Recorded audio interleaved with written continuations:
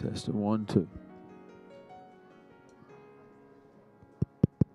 1, 2, 1, 1, 2, 1.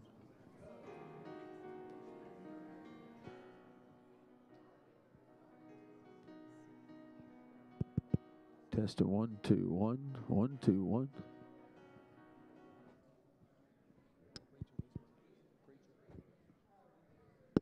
Testing 1, 2, 1.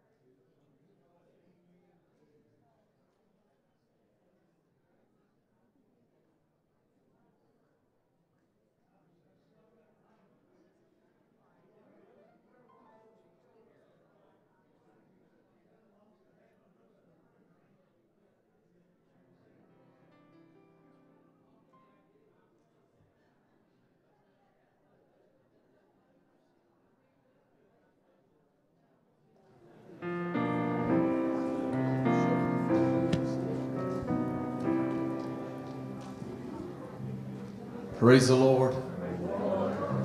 Praise the Lord, everybody. Come on, let's give Jesus a hand clap of praise tonight. Come on, the King of Kings and Lord of Lords. Let's give him a praise tonight. Hallelujah. Every praise is due our God. Every word of worship in one accord. Every praise, every praise, every praise, every praise to our God.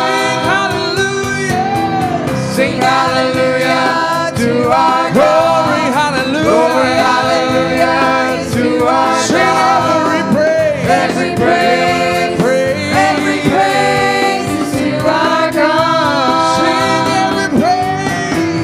every praise is to our God. Every word of worship with one accord. Sing every praise.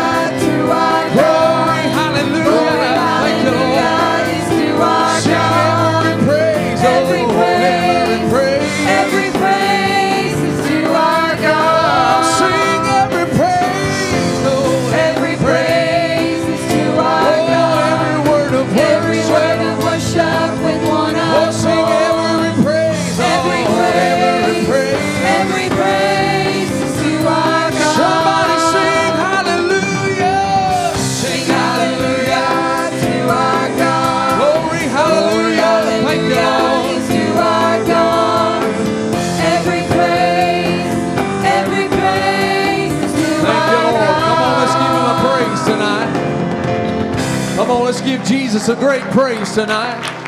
Thank you, Lord. Hallelujah. Thank you, Lord. If you've been walking the same old road for miles and miles, you've been hearing the same old voice tell the same old lies. If you're trying to fill the same old holes inside, there's a better life. Yes, there is. There's a better life. And if you got pain, He's a pain taker. Oh, yes, He is. And if you feel lost, I know He's a way maker. If you need freedom or saving, He's a prison shaking Savior. If you got chains, He's a chain breaker. Now we've all searched for the light of day in the dead of night, and we've all found ourselves worn out from the same old fight. Yes, and we've all run to things that we know just ain't right. But there's a better life. Yes, there is. There's a better life. And if you got pain, He's a pain taker. Oh, yes, He is. And if you feel lost, there's an altar here. He's a way maker. If you need freedom or saving, He's a prison shaking Savior. If you got chains, He's a chain breaker. Lord, if you believe it, Lord, you'll receive it. You'll receive Oh, it.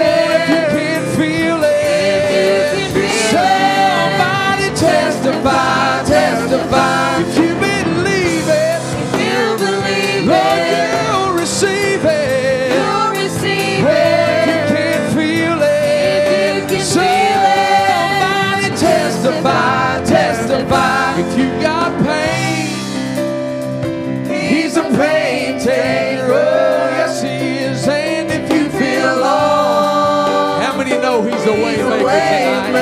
Hallelujah. Oh, if you need freedom, Or saving, He's a prison Thank you, Lord. shaking Savior. If you got oh, if you got chains, chains, He's a chain breaker.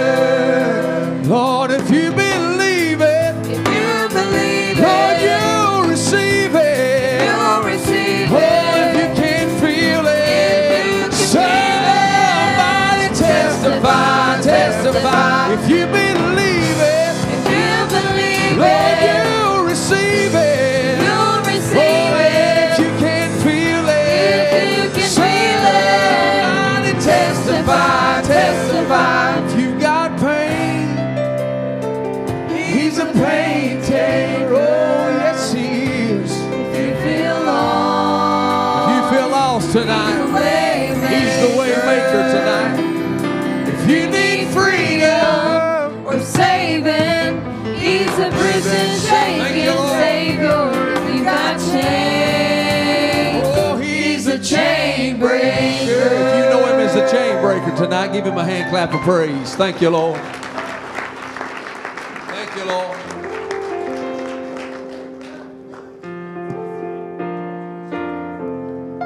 Thank you, Jesus.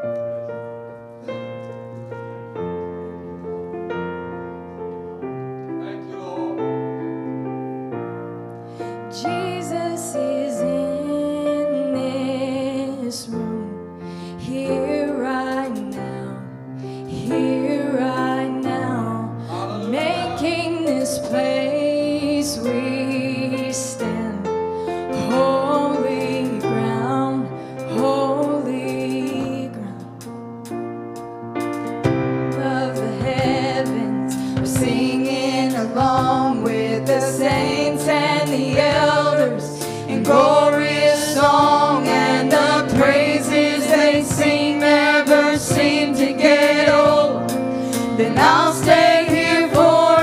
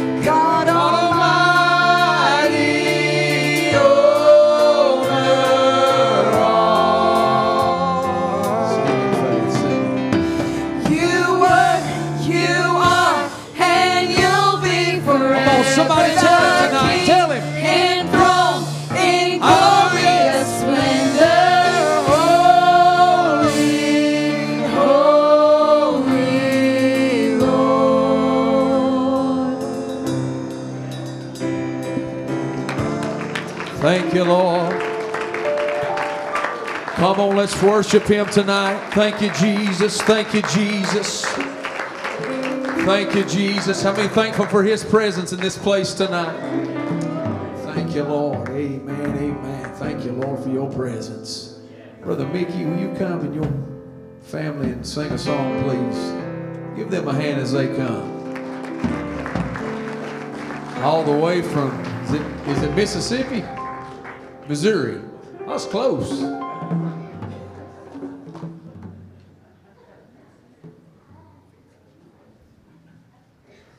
Amen. So good to be in the house of the Lord. Can you give Him a hand clap of praise?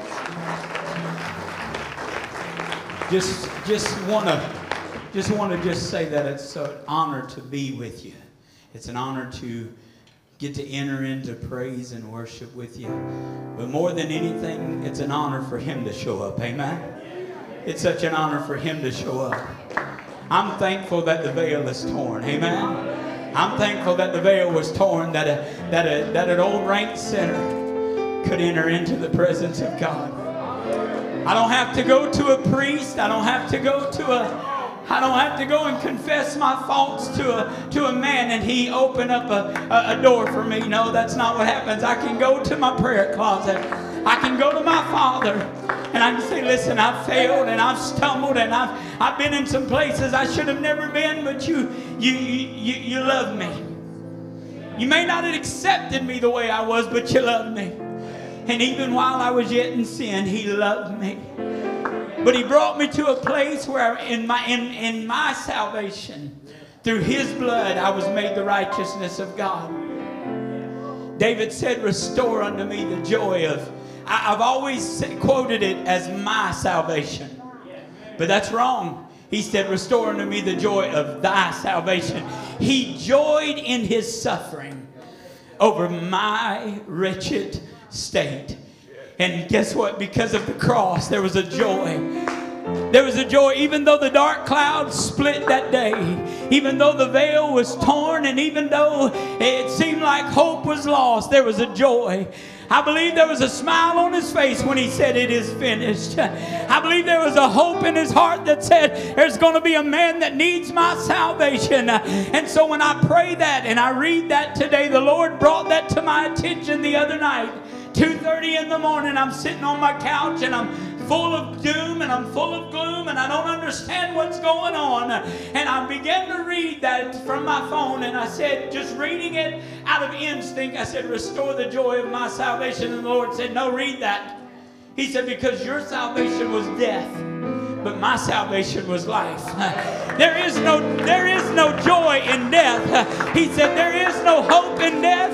He said, you laid down that wretched, sinful man and you died. But he said, I saw you polluted in your own blood. And I said, live. He said, my salvation brings life. Your salvation brought death. Restore unto me the joy of thy salvation and uphold me in thy free Spirit. It didn't cost me anything. It was free. Can we worship Him today?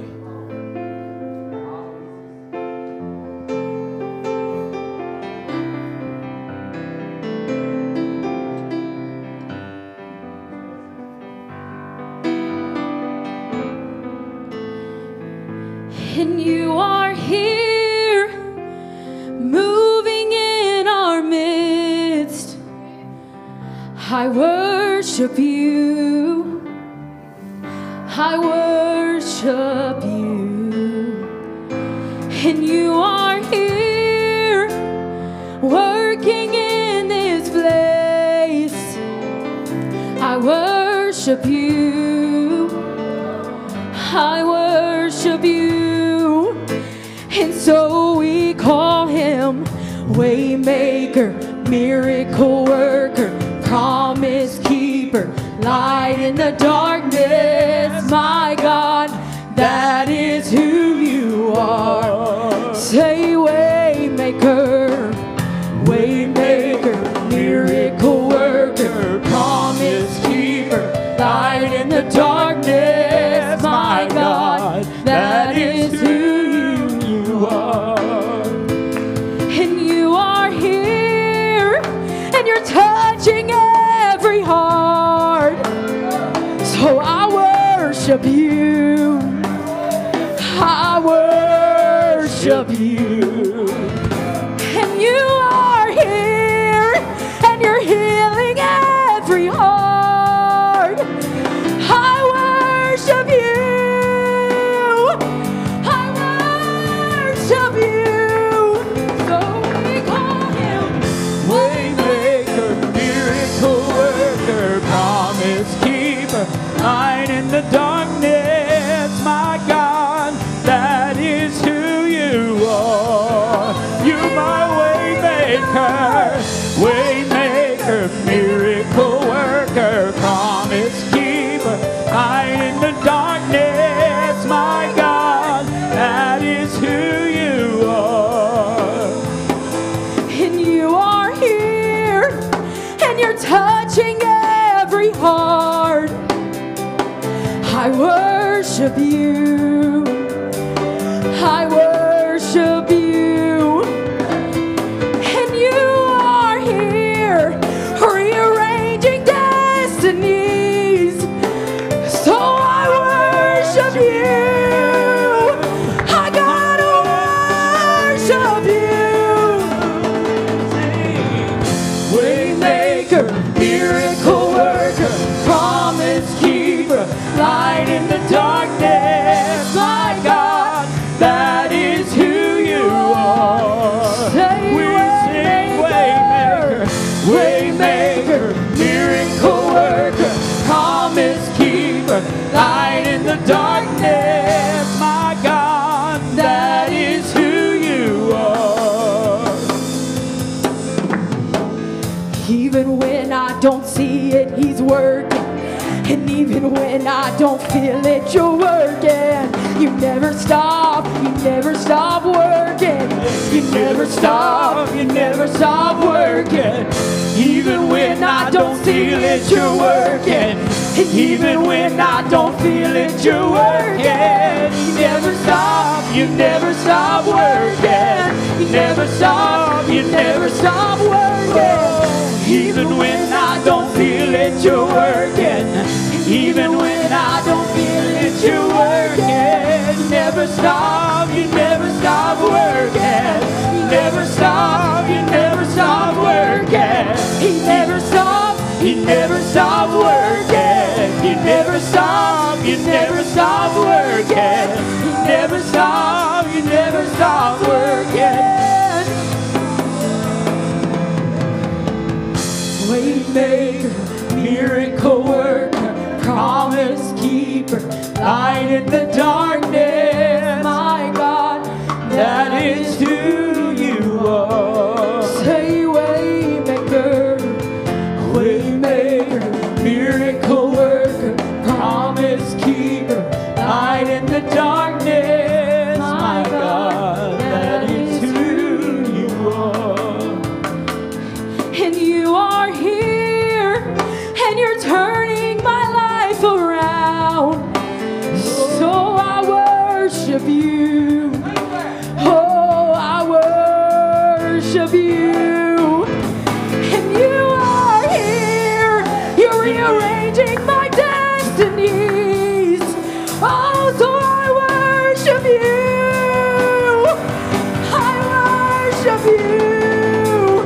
So we call him Waymaker, miracle worker, promise keeper, light in the darkness, my God, that is who you are. say waymaker. Waymaker, miracle worker, promise keeper, light in the darkness, my God, that is who you are. That is who you are. And that is who you are. That is who you are. Oh, that is who you are. Yes. Even when I don't see it, you're working. Even when I don't feel it, you're working. You never stop working. You never stop working. Even when I don't feel it, you're working. Even when I don't feel it, you're working. You never stop, you never stop working. You never stop, you never stop working. Even when I don't see it, you're working. Even when I don't feel it, you're working. You never stop, you never stop working.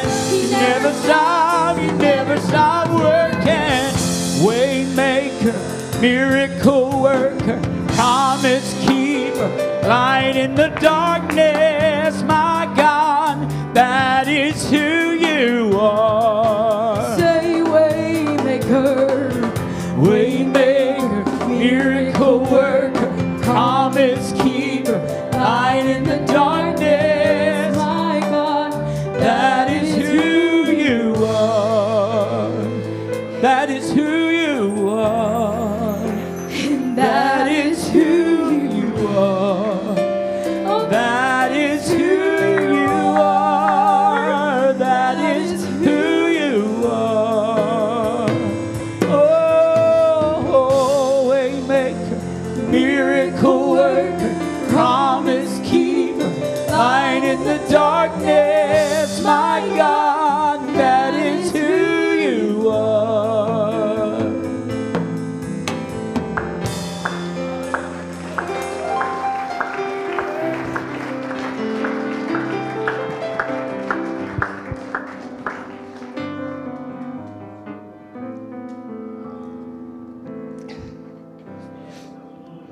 See a good friend here, Brother Vellis. Hey, Brother Vellis.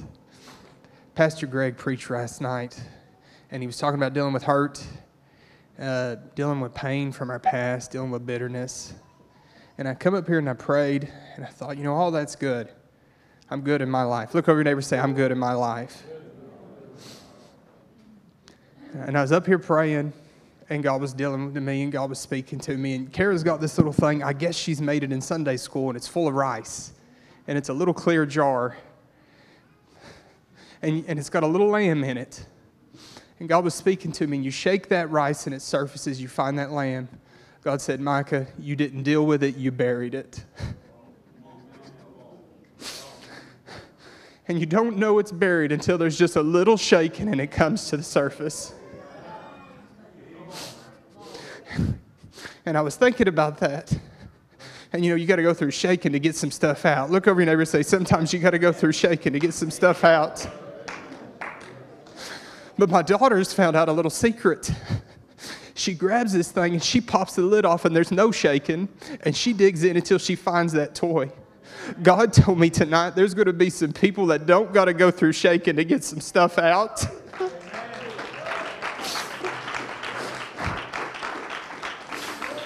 That is nothing but supernatural deliverance to where you can have an instant turnaround without a shaking. If you're going through this, I'd raise my hands now and say, God, don't let me go through a shaking. I'd say I wouldn't be embarrassed. I'd stand up right now and say, God, don't let me go through a shaking.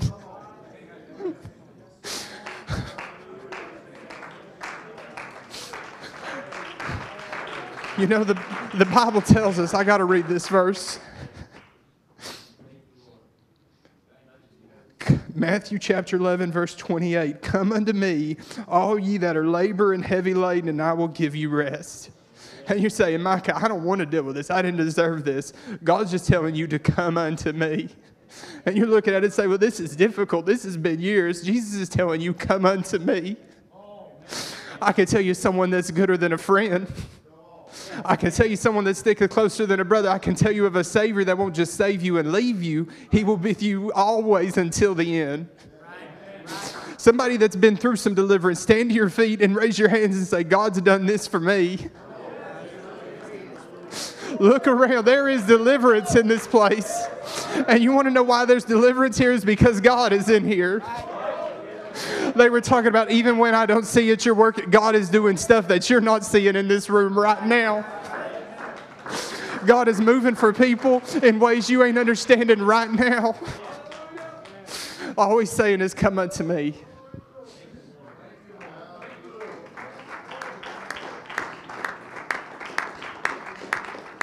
I wish I'd testified first. I'm so glad you're here. Would you turn around and wave at somebody? Frankie and Betty's little brother here. Mike, we prayed so much for you. I'm just glad you're here. Brother Bill Johnson here, you've been so kind to me. You've been a friend. Thank you for being here. Brother Greg, we're gonna have church tonight. Micah, you got to have an altar call. What anointing's on you. Somebody thank the Lord for this testimony. Surely the Lord is in here. Amen. These scriptures, I'm going to give Pastor plenty of time. Genesis 29. Then Jacob went on his journey and came unto the land of the people of the east. And he looked, and behold, a well in the field. And lo, there were 3 flocks of sheep laying by it. And out of the well that watered the flock, and a great stone was upon the well's mouth. And thither all the flocks gathered. Somebody say all. And thither all the flocks gathered, and they rolled the stone from the well's mouth, and they watered the sheep, and they put the stone again upon the well's mouth in its place. There were 3 flocks there, and nothing happened. They were thirsty, and nothing happened. Jesus was telling us, I got waters you never drunk of before. I've been preaching 40 years, but there's something inside of me. I just don't want to shout again. And I just don't want to feel another chill bump. I want a taste of Him that I've never tasted. I want to go summers I've never been. I want it. Wouldn't it be wonderful when this man of God began to preach on a Tuesday night? So they're gathered here. And this is one thing I love about camp meeting and about revival, I think, more than anything else. So there's 3.5 million. They get to the Red Sea. Somebody's going in. Somebody's in the middle. And somebody's coming out. Nobody's at the same place. Turn around and tell somebody, you're a little bit different from me. Somebody was going in the Red Sea. Somebody was in the middle. Somebody was coming out. There's some wells that Jesus don't remove the stone till people get together.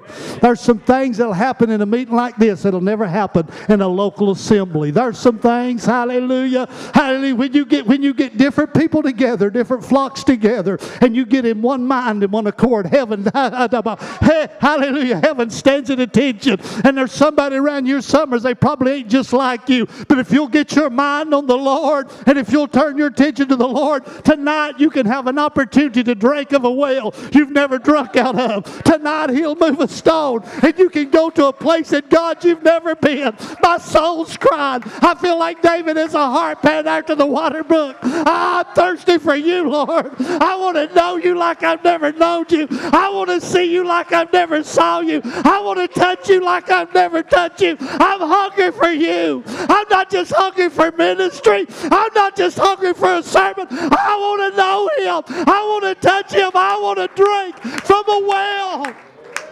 And as this man of God comes tonight, and Micah's already said it, but there's going to be an angel walk in this house, and he's going to move a stone off of a well you've never drunk out of.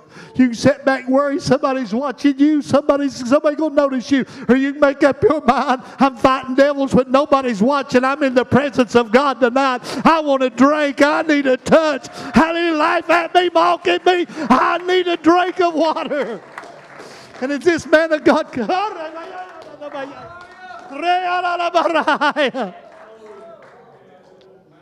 Wouldn't it be amazing on a Tuesday night? Some of you live for the Lord 20, 30 years and then leave at the end of a road, a little service in a little country church, and walk out of here and say, I've never touched Him like that. I've never been there before. I've never experienced that. But somebody lift your hands and say, I'm hungry for you. I'm just hungry for you. I'm just hungry. I'm hungry for you. I want you. I need you. I desire you. I'm hungry for you. Would you help me with the offering? Brother BJ, would you help me? Tony, would you help him? I'm hungry for you, Lord. I'm hungry for you. Blessed, blessed are they that hunger and thirst. Blessed are they that hunger and thirst. Blessed are they that hunger and thirst. How many came hungry tonight to hear from this man of God?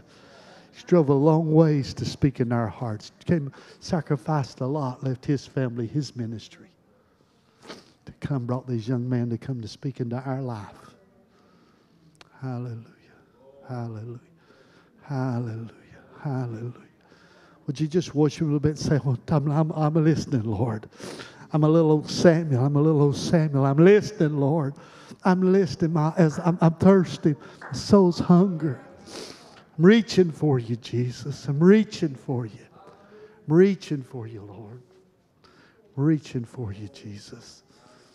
Got to spend a little time with this man of God today and just precious, precious friend. And Pastor Craig, we love you. Would you give him a warm Tennessee welcome?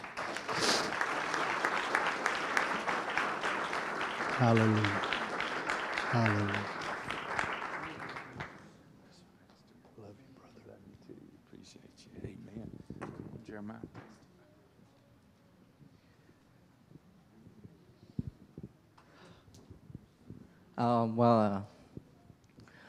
I'm thankful to be with you guys. It's my first time being here. First time coming with Pastor. But when Brother Anthony Wynn was saying, or his son was saying that, when you get tired, and when he says, "Come to God, and I will give you rest." I think when I get tired, when I work, when you guys work super, super late, and you say, "Oh, I can't wait to get home. I want to take a shower. I want to get into my pajamas, and I want to go somewhere comfortable where I can rest." And you go to your rest spot and you rest. So when I think about that is when I go home, I take a shower, I say I want to go sit down on the couch because that's where I'm most comfortable at, is the couch.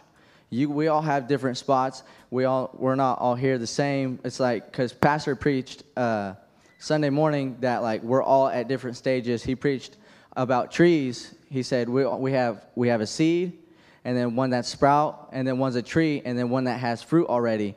And he was saying that when you look and you see, and if you pick up a tree and you move it, its roots won't go deeper. But if you stay in your spot, and your roots will go deeper, and you will get more grounded into the ground. So when I was thinking about that we're all not in the same. We're not all in the same place that we're all going. We all have different callings. I think he was talking about it yesterday that we're all different things. We all have different callings. And when Pastor Anthony when me and Brother Austin were talking to him yesterday, he was talking about seasons. And when I was thinking about having seasons, that we all have different callings. That some of us will have the same callings, but some of us will not have the same callings. When he was saying when you have seasons, that it will come around, but if you miss it, then you have to wait again for that next season for you to come back and pick it up. And it reminded me of one of our youth pastors, Hannah Badger. She came and preached because she felt like she really needed this, and she preached on picking up the mantle. And I was thinking that because the devil is trying to take out the youth, us, because it's easier to get to the youth because you guys have already experienced everything. So that's why he comes and takes out us. And in the schools, he's trying to redo genders and all that stuff. So when I was thinking that I started thinking more because she dropped the mantle on the ground, and I was thinking, who's gonna pick up the mantle? Because if we don't pick up the mantle, then somebody else will come pick it up. And then so when you think and you look at when I was looking at the mantle, I was thinking, should I pick it up? And I kept hesitating. I was like, should I pick it up? I shouldn't pick it up, because if I pick it up, and then because when you pick it up and all your younger friends, in your friend group, and if you pick up the mantle and you start following God's call, people are going to start thinking different about you and think you're putting yourself higher than them.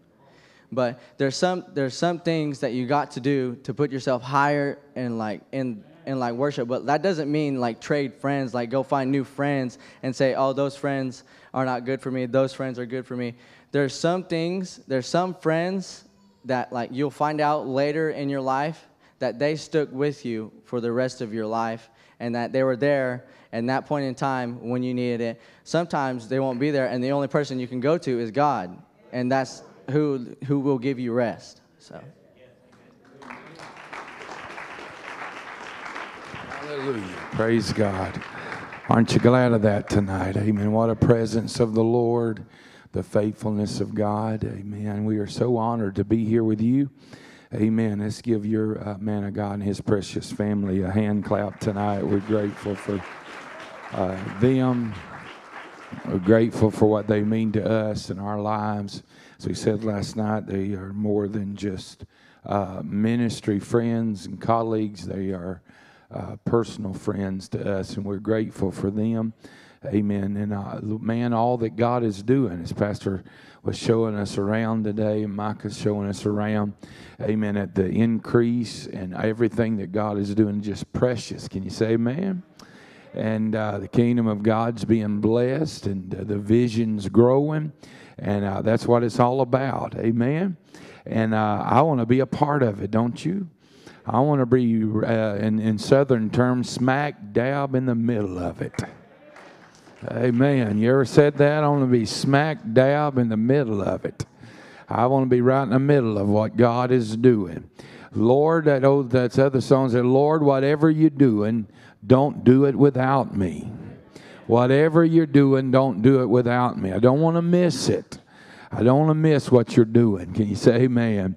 Well, an honor to be here. Glad to Pastor Mickey and them was here this week. Get to see them. Don't get to see them all the time, but glad they were here. Brother Robert Martin slipping in and sacrificing of his time.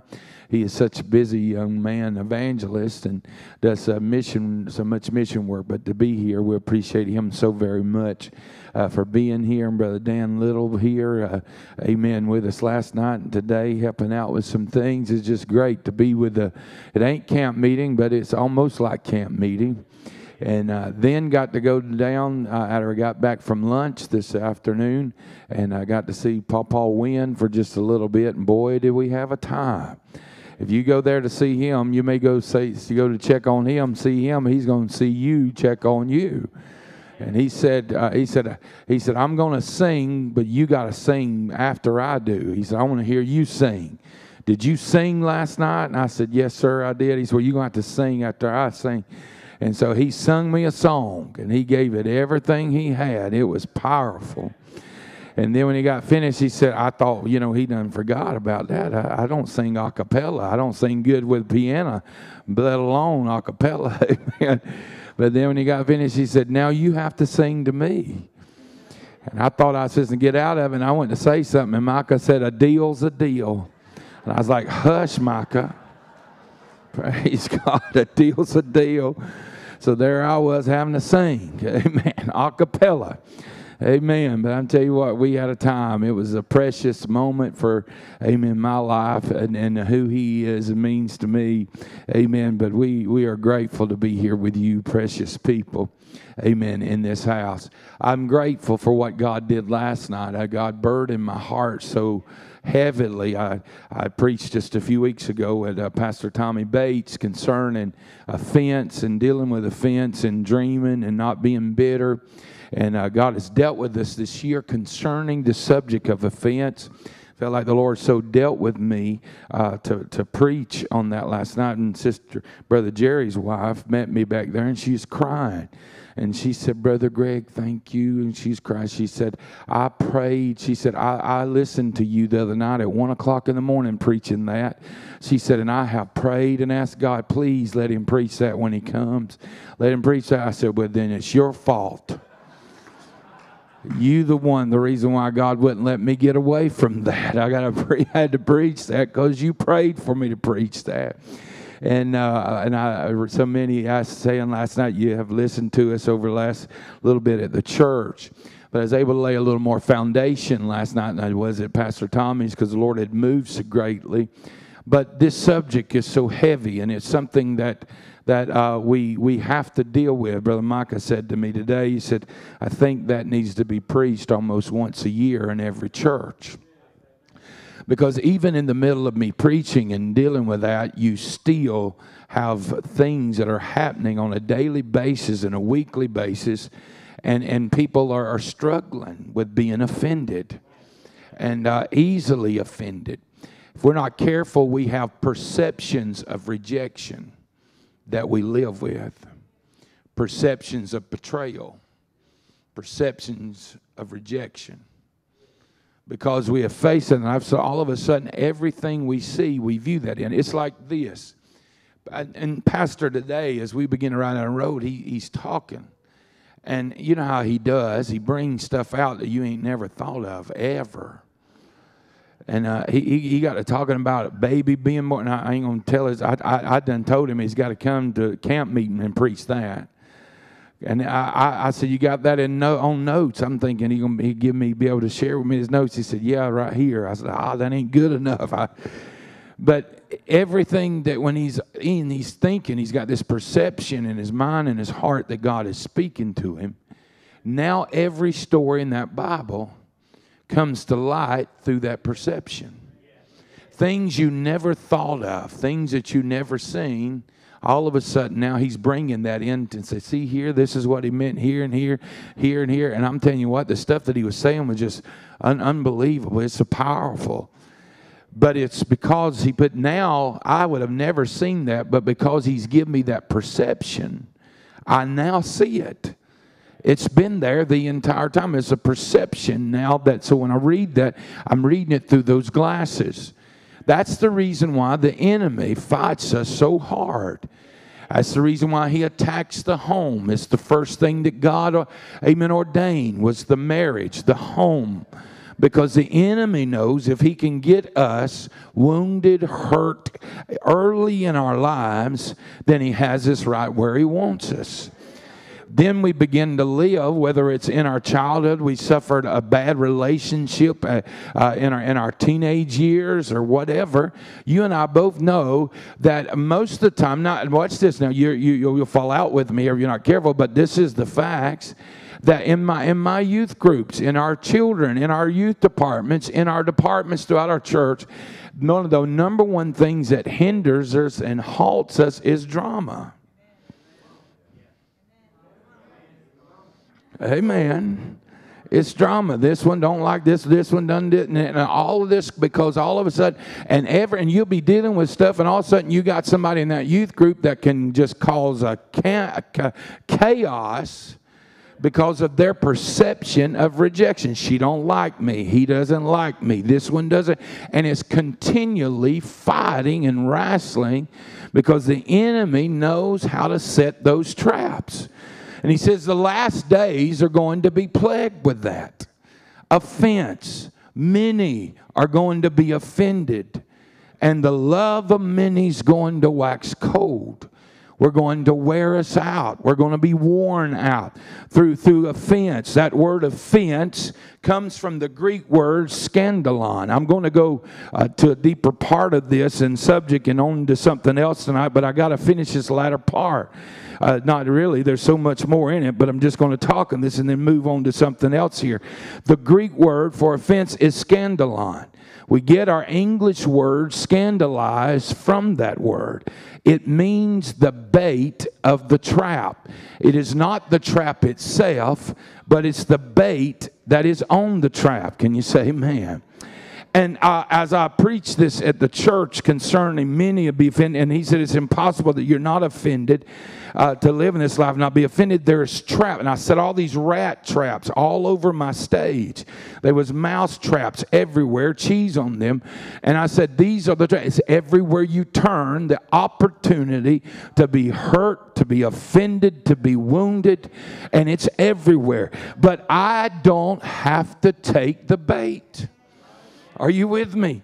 The offense is there. I see it. The cheese is there. But I don't have to take the cheese. I don't have to take the bait. And so in our lives, you have to say, I understand that. But now I'm giving you a revelation if you get a hold of it. And some of y'all used that last night after church. I had several couples going down there saying, when I got down there, and even in here, filio, they were calling each other filio. Amen. One man said, meet my filio. Praise God. Hallelujah. Amen. To his wife. Amen. And people, but I give you a revelation concerning that. It's that people failed us because they're living in a system of this fallen nature. self-centered love, selfish love, love that cannot fulfill us, love that cannot satisfy us. And so all of a sudden you realize that. So then if you do that, you take away all that hatred and pain that you have and realize it's not them that hurt me, it's that fallen nature that we live in that hurt me. Can you say amen?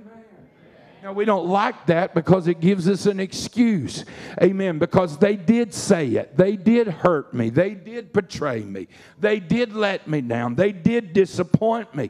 And so you begin to realize Satan, the enemy of our souls, incorporates both of these strategies that he lays out before us, deceptive and deadly traps. If you're going to trap something, you want to camouflage it and you want to bait it good. Why? You don't want to see it as a trap, and you want that bait to be enticing. And the enemy, amen, places it there. Jesus says to us, it's impossible that it's going to happen. It's going to come. It's not that I'm not going to have the situation and circumstances, but it's the choice that I'm going to make with how that I deal with it. It's there. How am I going to handle it? Satan, along with his cohorts, amen, is not as blatant as many believe. He's subtle. He delights in deception. He's shrewd in his operations. He's cunning. He's crafty. Amen. Don't forget, he can disguise himself as a messenger of light. If we are not trained by the Word of God to divide rightly between good and evil, we won't recognize his traps for what they are in our lives. And one of the most deceptive traps and insidious kinds of bait is something that every one of us encounter, and that is offense. Actually, offense itself is not deadly if it stays on the trap. But if we pick it up and consume it and we feed on it in our hearts, then we have become offended. And then we live with a perception of offense, perception of rejection, it done said, perception of betrayal, and we assume people are rejecting us. Amen. Only to find out the truth of the story. 87% of what we face, amen, is assumption. Only 13% of what we're offended over was intended. People don't just get up and say, I'm going to hurt people today. That's not the way it works. Things happen. Amen. People have bad hair days. Can you say amen? Don't look at me like you're so sanctimonious tonight. Amen. I look at my family. When I'm tired, I'm wore out, and I done got ill. Come on, somebody. I done smarted off at them. Amen. Because I'm ill and frustrated. Amen. And then the whole house wants to shut down, and I want to look at them and say, I just had a moment. I'm not the only one. And then I look over there at her, and she's upset because I done hurt her feelings. Come on, somebody. And I'm like, come on, don't make the whole day over this. And all the children in the ride on the trip that we're on, especially if you're trying to go on vacation, come on, or driving somewhere. Come on, it's so hilarious. Some of those memes they put out where the dad's done, and it had a meme of all the kids sitting here and said the way it looks like on Sunday mornings on the way to church, how the dad done told us all off. Amen. But he's sitting there smiling, trying to go, but I just had a moment. It ain't going to ruin the rest of the day. Come on, somebody. But we don't get up intending to hurt each other, but it happens. And most of the time, amen, because of our perception. I was reading a lady that writes, she does some writing. She's talking about a lady at the gym. She said, she don't like me. She's this, this, and this, and this. And because of the way the woman responded to her, and she was not even listening. And come to find out, she went through almost 3 months, and she just built this entire story in her mind, only to find out, amen, that what it was, anybody ever been there, find out that what it was nothing to what you perceived it was. But it's because you've been rejected in your life that you begin to look at everybody through that lens. Come on, somebody. We've got marriages that are facing that. Amen. The husbands never rejected them, but because of a childhood of rejection or other relationships of rejection, now they face that in their life. But I come to tell you tonight, there's healing in the balm of Gilead. There's healing for your heart, healing for your mind, healing for your emotions. Praise God. You don't have to live the rest of your life offended. You don't have to live the rest of your life bitter. Can you say amen? Praise God. Amen. I feel the Holy Ghost going to help us tonight. Amen. I was in a church one time preaching in South Georgia. I just tell you like that. There was an entire movement there. An entire movement. Watch this. An entire movement.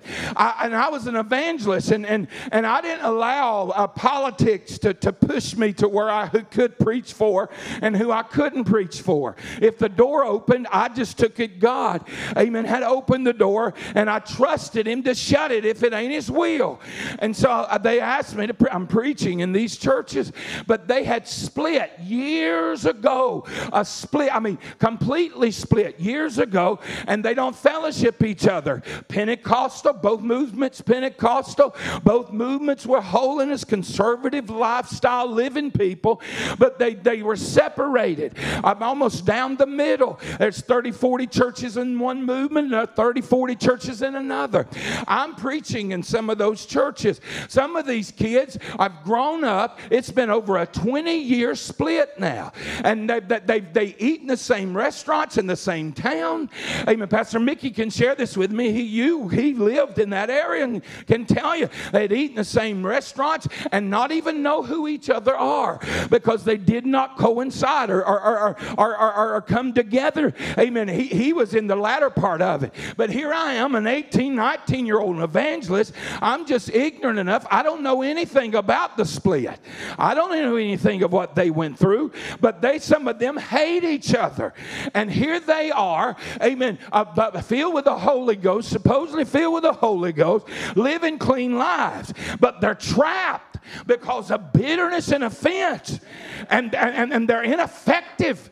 Amen. Come on, are you with me tonight? That's what the enemy wants to do with us. He wants to get us to a place where we're ineffective. We're not impacting the world the way we should be impacting the world. And so here I am preaching. All of a sudden, I get the phone call. Would you preach our youth camp this year, Brother Adkins? I said, I would love to preach a youth camp this year. I said, what week is it? They told me. I said, yes, I'm open that week. I'd love to preach a youth camp. Amen. And lo and behold, I was in revival at a church in the other movement that same week. And all of a sudden, the youth director of that movement, the other movement said, hey, we really have met and feel like God wants you to come preach our youth camp this year. I said, what week is it? And it was the week after the other one. So I said, I'm going to be in the area. I'll preach you that one, then come over to you. I didn't tell them that. I'm just thinking I'll do that. It'll work. I'm going to preach Saturday, amen, to Friday. Then I'll be off Friday night, and I'll preach that one starting Saturday.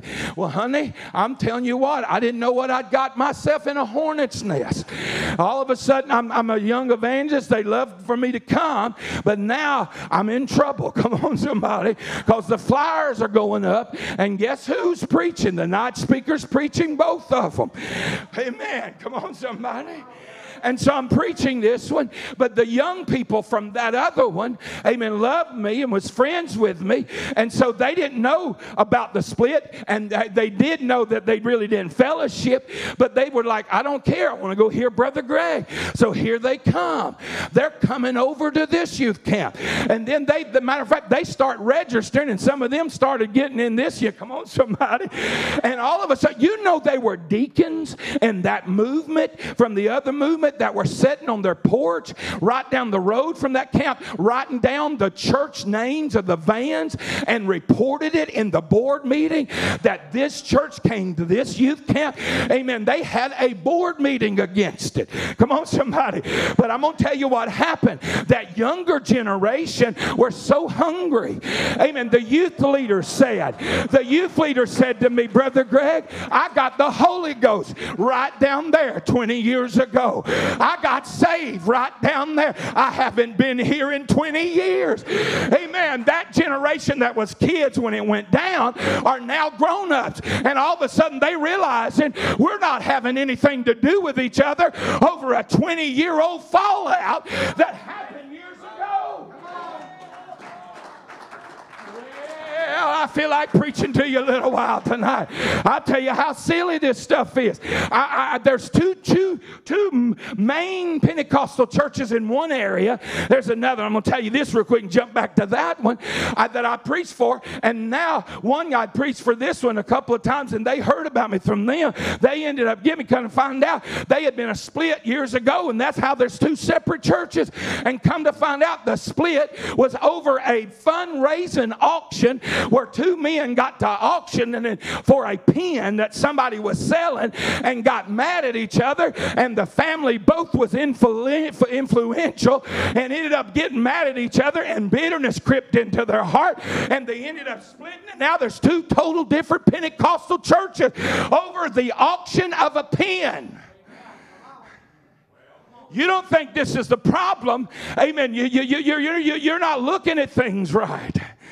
Amen. Now I'm going back. I mean, they're bringing their young people. They're saying, and God starts moving. Well, heaven comes down. God starts filling that place. We had softball. We got done with softball, walked in, amen, and did a skit thing. When he did the Holy Ghost fell, when the Holy Ghost fell somewhere around 2:30, 3 o'clock, amen, it's 7:30. Church starts at 8. I'm still in my softball clothes. I've got sweat beads running down my face. I said, the director said, you better go get a shower. There's 20-something kids laid out across that place filled with the Holy Ghost from both movements. Come on, somebody. Praise God. I went to get my shower. When I did, they knocked on my door. It's 7:55 now. They knocked on my door. I'm trying to shower. Amen. I had to get dressed. I opened the door, and it's the youth director's son. Come on, somebody. And the main director's assistant director's son. And they're weeping. They said, we want the baptism.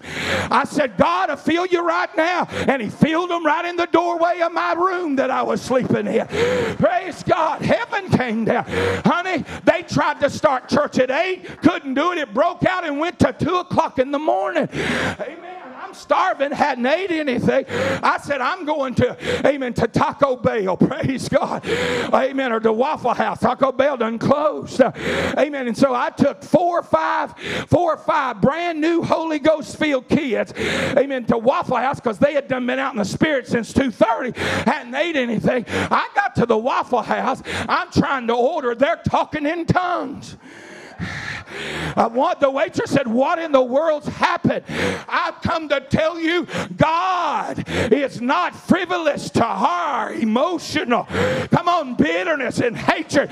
God said, I'm fixing to do something about this. I'm telling you, there ain't nothing that God can't do. There ain't nothing that he can't fix.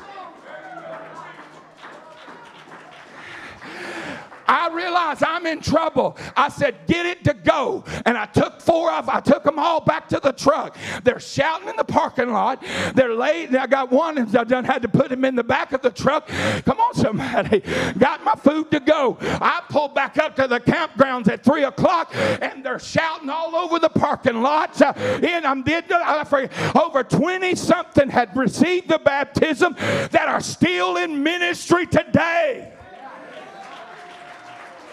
Praise God. There's a healing.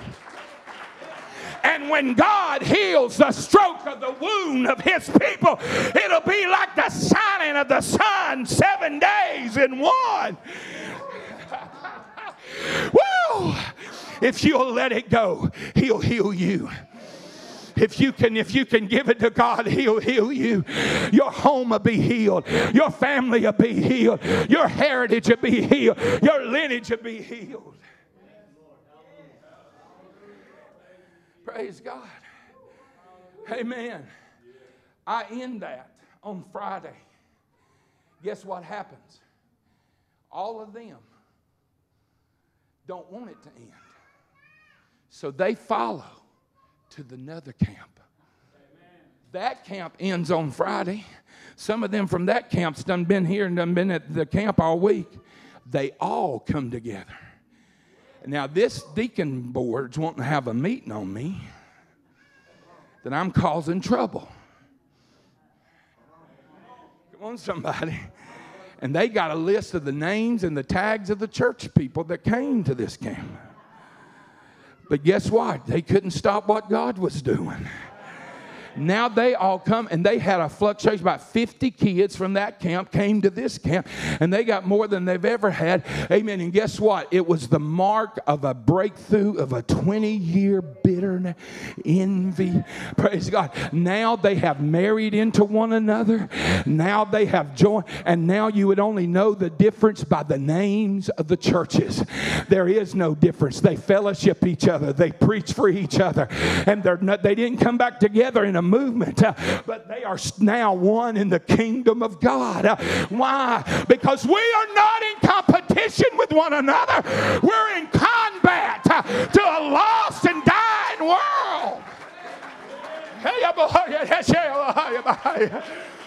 Amen. Lift your hands right now and say, we're in combat. But that's the will of the enemy, to shut it down. I was in one of those churches preaching. After that, I preached. And amen, I preached, and the Lord had helped me. We had a move of God.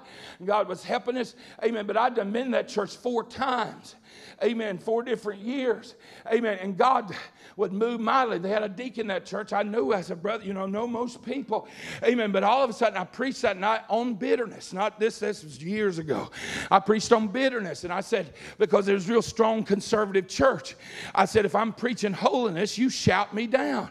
I said, but I'm here tonight to preach on envy. I'm here tonight. I said, anybody can put on a sleeve. Come on, somebody. Anybody can put on the clothes. I said, but that envy and that jealousy, amen, that bitterness that you have, you can dress it up, but it don't mean it's not there. Come on, somebody. I preach on forgiveness. I said, you wouldn't dare watch this. I said, but you're bitter and you hate one another. Come on, somebody. I'm telling you, it was tough. You could have heard a pin drop in that place. It was dead as 4 o'clock in the morning. I'm weeping because I'm burdened and I'm preaching what God's given me. Amen. And it ain't going nowhere. The pastor's not even saying amen. I mean, he's gone now. And I'd say this now. He just sat there and looked, I'm thinking myself, I miss God.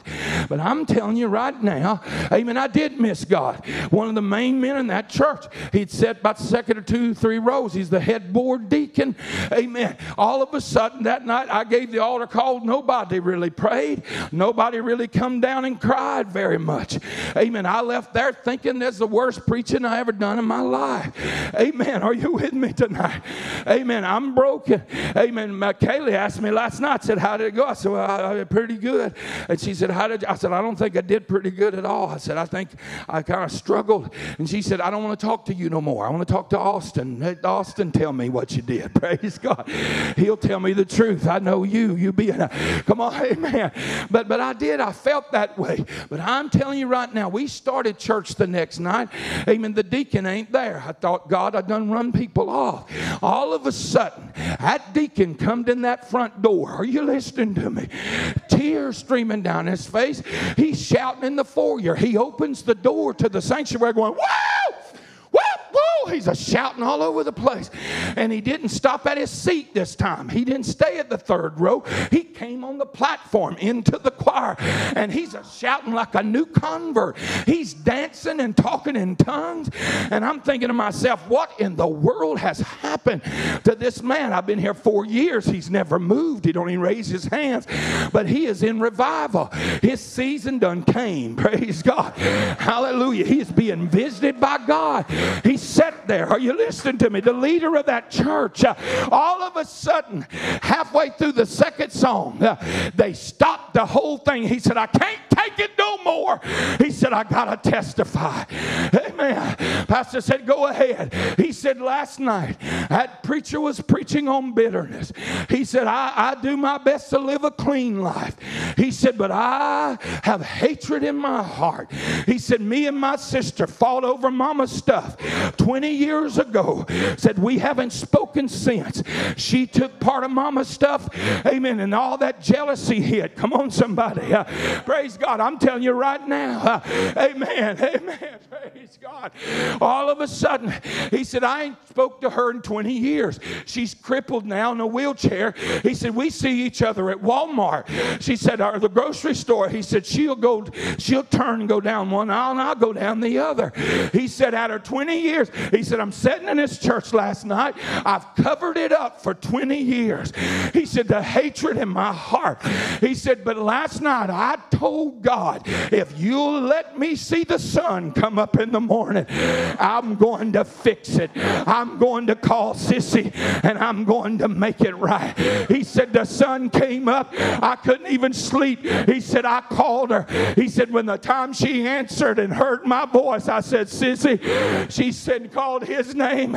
He said, I want you to know I'm so sorry for having the hatred in my heart and bitterness. And he said, I want to talk to you. And she said, Bubby, I want to talk to you. I'm sorry. And all they needed was one to take the step. And all of a sudden, 20-something years of hatred is turned into, how many years have we wasted over this stuff? How many souls have we not reached because of offense? He said, we talked. She cried. He said, I cried. He said, all of a sudden, she said, I'm cooking breakfast if you want to come. He said, I'll be there in 10 minutes. Praise God. He said, not only did we talk on the phone, but I went to her house, and he said, we ate breakfast, and I stayed until lunchtime, and we ate lunch together. He said, I just left a while ago, just in time to get ready. He said, I want you to know the Holy Ghost feels better than bitterness does. He said, I've carried that bitterness for 20-some years, but it don't feel nothing like this. It don't feel like this does. Oh, what I've wasted. I come to tell you tonight, you ain't got to carry it another day, another hour, another minute. Lift your hands and say, Lord, if you'll give me the opportunity. Hallelujah. That heaviness that comes through bitterness. Come on, somebody. Come on, lift your hands right now and say, Lord, if you'll help me, I'm going to fix it. Even if I wasn't the one that felt like I'm the reason why it happened, I'm going to fix it. Don't y'all get on, don't you get upset with me now. Because Jesus said, if you come to this altar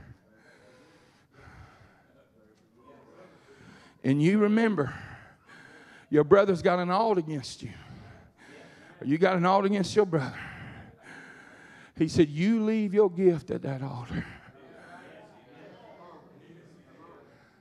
And you go fix that. And then you come back. You can't take your gift with you. And we wonder why. Come on, somebody. That we can have what we have around these altars, but it don't go home with us.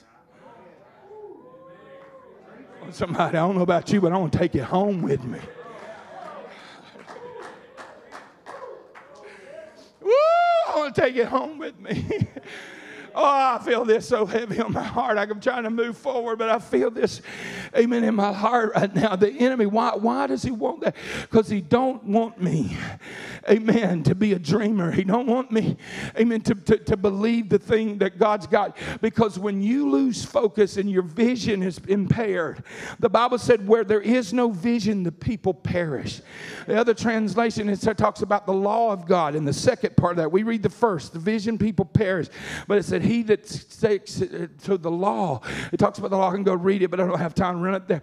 But I want you to see this. Another translation said, he that keeps his eyes, amen, on the goal, can you say amen, is filled with all the fullness. Amen. Joy. Holy Spirit fills my life when I am looking at the dream. The enemy doesn't want me to have a vision. He don't want me to have a dream. He wants me to get my eyes off on people. People fail. People let me down. Come on, somebody. Hallelujah. I love this man of God, but my trust is not in this man of God. Hallelujah. Are you listening to me? My trust is in him. He's never failed me. He's never disappointed me. 34 years, and he's never disappointed me. You come on, somebody. Hallelujah. Come on, somebody. I've been there where I got hurt with him. Are you understanding me? Amen. Are you hearing me? Because he didn't move when I thought he would move. He didn't work when I thought he would work. Amen. Come on, are you with me? Can I talk just about a minute before I move on here? Amen. Because when you get hurt with God, that you can wrestle with stuff in your heart. It's like Jacob when he had Leah. Amen. He worked 7 years for Rachel, but at the end of the 7 years, he got Leah. And the Bible said when he opened up the curtain that morning, amen, behold, it was Leah. Come on, somebody. Amen. Are you with me now? Amen. They done deceived him. He worked 7 years with everything he had, and now he wakes up and behold. That word behold is a long thing there. Can you imagine the disappointment? Because he had counted down the days. I'm marrying Rachel. I'm going to live with Rachel. I'm just to get the prize. But when he woke up that next morning, he ain't with Rachel. He's with Leah. Come on, somebody. Amen. He now runs, amen, to his father-in-law's house or his tent. What's the problem? You can't get the baby girl before you get the older girl. She got to be married first. And so he tricked him. Amen. Are you hearing me? But if you still want Rachel, you work another 7 years and I'll give her to you. But I'm thinking at the same time, where's she at in all this? Come on, I'm sure she was hurting herself because she thought I'm getting married and then she's not. But I can't help but see Jacob running out of that tent. Amen. Because she's probably up at there at the well where they met.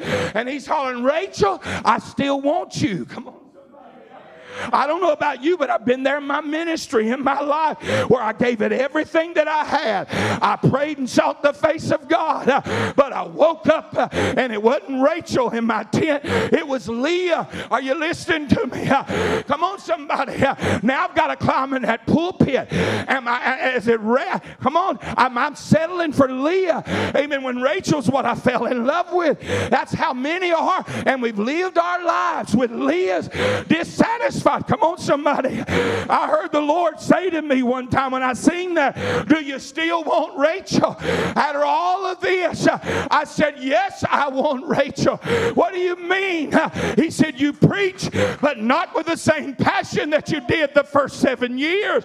You sing, but not with the same passion you did the first 7 years. You serve, but not with the same passion you did the first 7 years. Why? Nothing shuts down desire like disappointment.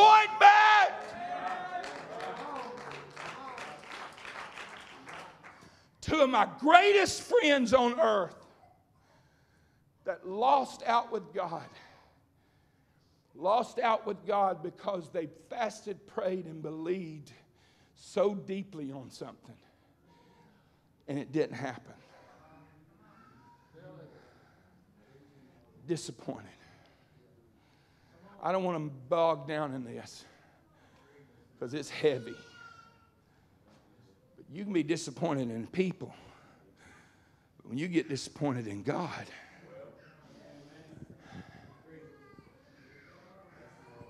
you still pray for people, but you don't pray like the same like you did the first 7 years. Come on, you know I'm preaching right. There ain't no way that boy went out there and swept that farm like he did them first 7 years. Because in first 7 years he was serving for what he was getting. But when you don't know what you're going to get no more because you done been disappointed.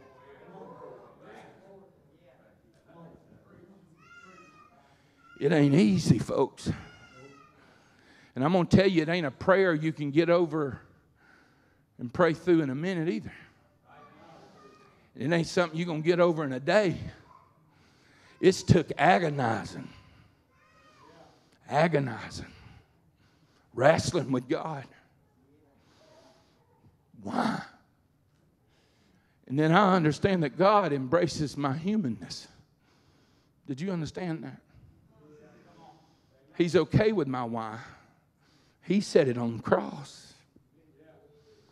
He also says, cast all your care upon me. That word translates anxiety, all your frustrations, all your cares. Now, you ain't talking bad to him, but come on, somebody, you can cast your anxiety on him. I don't understand you right now. David's looking at God. He said, I don't understand you because the heathen is blessed, but look what I'm going through. Come on, somebody.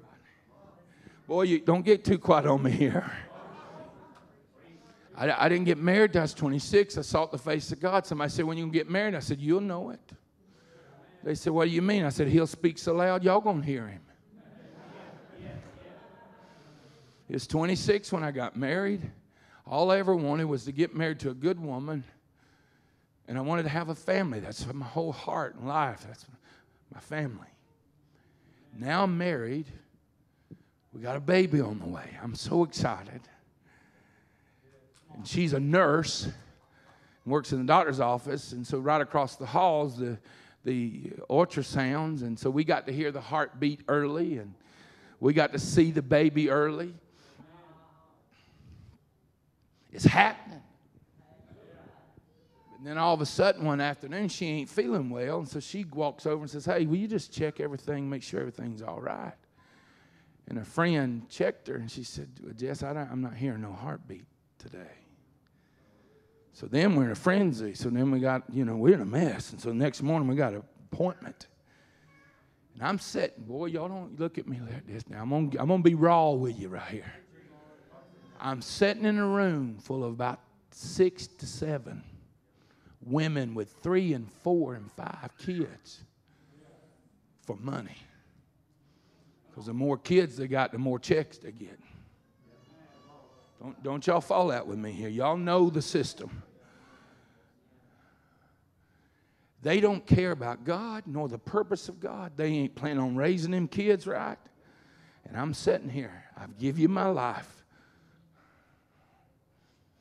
I've give you everything. And now I'm in this predicament. My doctor looks at us. He said, Jess, I don't hear a heartbeat. He said, but it could be our machines. It could be things, could be the way it's turned, maybe just a tad early. He said, that's one reason why we don't do this like this and let people do this, but now we've done let you and all this. He said, I tell you what, let's give it a week and we'll pray over it. Can you say amen? So we're going to pray for a week. I'm at a youth camp preaching, 500, 300 and something kids, about 500 at night. We leave the next morning, drive all the way home for the next week for him to tell her it's not living. It's gone. As a matter of fact, your body is starting to abort it. And said, we're going to give you a week for your body to abort it itself. If it doesn't abort it, then we are going to take it. So now we get back in the 3-hour drive and drive all the way back to the youth camp. Come on, somebody. Are you with me? Now watch this. I've got to walk out in the midst of all of them people that could care less about having children for God. Come on, are you with me? I'm going to be honest with you. I was not on top of the world. Behold, Leah. And the enemy saying, look what you got. Look how he did you. Look what he gave you. Come on, somebody. I got back. She's crying. I know she's a woman of God. If I've ever known she's a woman of God, she's a woman of God. But I'm watching her curl her hair, getting ready to go preach. I'm laying on the bed. I'm already dressed, waiting for her to finish so we could walk over. I got to preach that night. I watch her cry and tears drip off her chin, and she stopped and hold sink. She's weeping and fixing her hair. We join hands, walk across that 100 and something yards to the tabernacle. She climbs in that pulpit. She sings like she always sings. I take that pulpit and preach like I always preach, because the responsibility's still there. But I am telling you, I am not in a worshiping mode. Then that woman of mine gets in that altar, prays 4 kids through to the baptism of the Holy Ghost, knowing that's in her womb is dead. Are you hearing me? That was not a pretty picture for us. Are you listening to me? Why, God? Are you hearing me? Hallelujah. I'm telling you right now, there's some of you in this building. Amen. You still saved. You still filled with the Holy Ghost. Amen. But you wrestle with disappointments in your life. And God can't use you like He wants to use you, because you have defenses and walls. Come on, somebody. And you quit dreaming a long time ago, because what's the sense in dreaming when it don't happen every time? Come on, somebody. I feel the Holy Ghost in this house. It's John. John saw him, laid him in the water, Brother Anthony, laid him in the water. He come up out of the water. He heard the voice say, "This is my beloved son." The Spirit of the Lord descended in the bodily shape of a dove. He's got his hands on the Son of God. Can you imagine? He's got his hands on him. He experienced the Spirit descending like a dove, and he hears a voice. "This is my beloved son, in whom I'm well pleased." You can't get more real than that. But on the day he's getting his head cut off tomorrow, he calls his disciples. He said, "Boys, come here." He said, "I need you to go find him. If you can find him, make sure he is the one, because I'll give my head if he's the one." What do you mean, is he the one? You touched him. You've grown up with him. You are the forerunner of him. You're questioning every...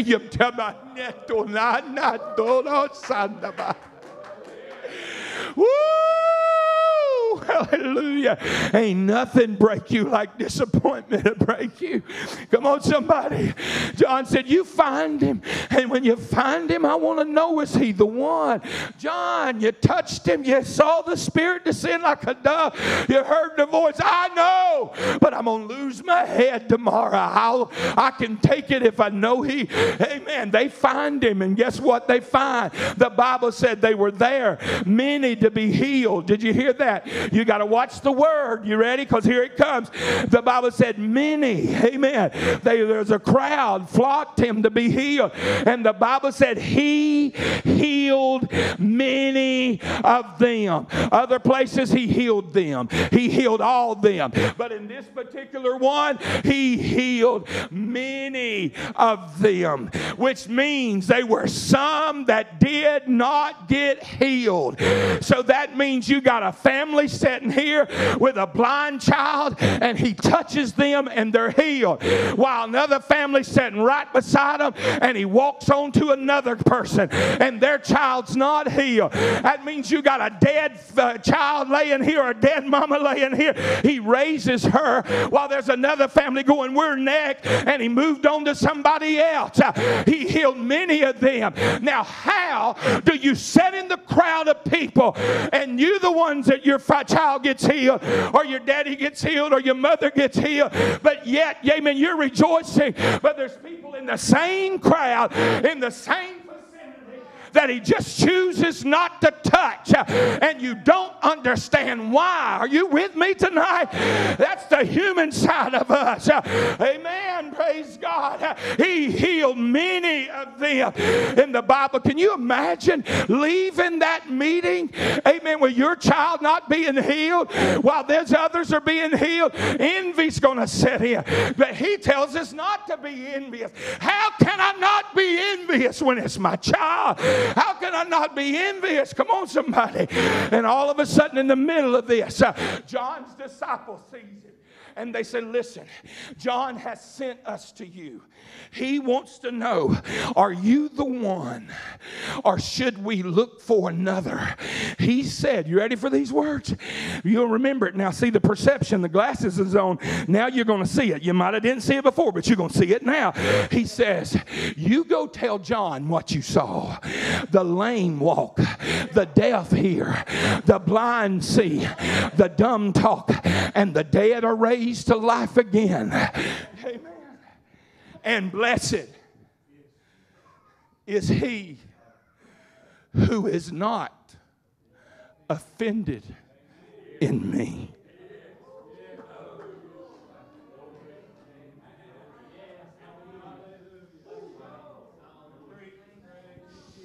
Blessed is a man that can walk home from a meeting with a deaf child while you watch your neighbors go home with a healed deaf child. Blessed is the man that can go home and bury the dead while others are rejoicing that theirs was resurrected. Blessed is the man that cannot have his prayers answered, but he still worships. Blessed is he that ain't offended in me. Oh, God, help me preach tonight.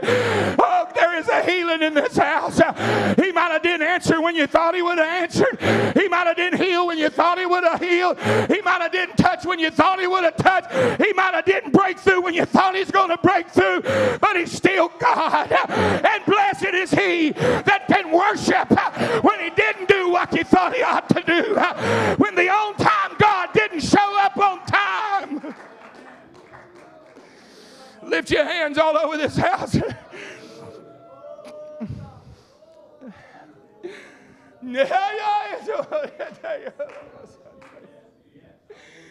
Blessed is he who's not offended in me. Blessed is the preacher's wife who can have a dead child in her womb and still pray for her kids through to the Holy Ghost. Praise God. We didn't know it then. All we know it's going to be like this from now on, but we got 3 beautiful children. Biological children. We got 3 adopted children. Hallelujah. We are far from that now. Are you understanding me? But them days were dark. Oh, God, they were dark. Praise God. I crossed every T. I dotted every I. I kept my ministry clean. I didn't go out with the rest of the young people because I didn't want nobody to say anything. I didn't hardly this, and this because I want to make sure I kept my reputation right, my image right. But you let them lie on me. You let them lie on me. And politics of religion cause, come on, without finding the truth, because the Bible, come on, don't y'all look at me funny, because I want to tell you, the Antichrist spirit is already here. We don't want truth. Because we take and run off with stuff that come on, somebody. And we don't even ask. Hallelujah. Come on, somebody. Hallelujah. Praise God. Hallelujah. Amen. Hallelujah. Amen. I'm going to tell you something right here. These 2 guys are with me right now, and I love them. I'm glad they're with me. But I'm going to tell you, that ain't no reason why they're with me. It ain't just because I want them to come with me. I want them here. Amen. There's another reason. Hallelujah. For accountability, where I can say where I was, when I was, and how I was. Come on, somebody. That's the reason why Billy Graham would rent out the entire floor of a motel, because I have to know where I'm at. Come on, you say, Pastor, why you got to live that? Because there's too many haters out there that love to do something to try to destroy your ministry. Come on, you dot every I and cross every T, and the enemy still allows it. Come on, somebody. Praise God. I'm not here tonight because, come on, are you here? I'm here by the help and the grace of God, of His mercy and accountability that knows where I'm at. Come on, you listen to me preach right now.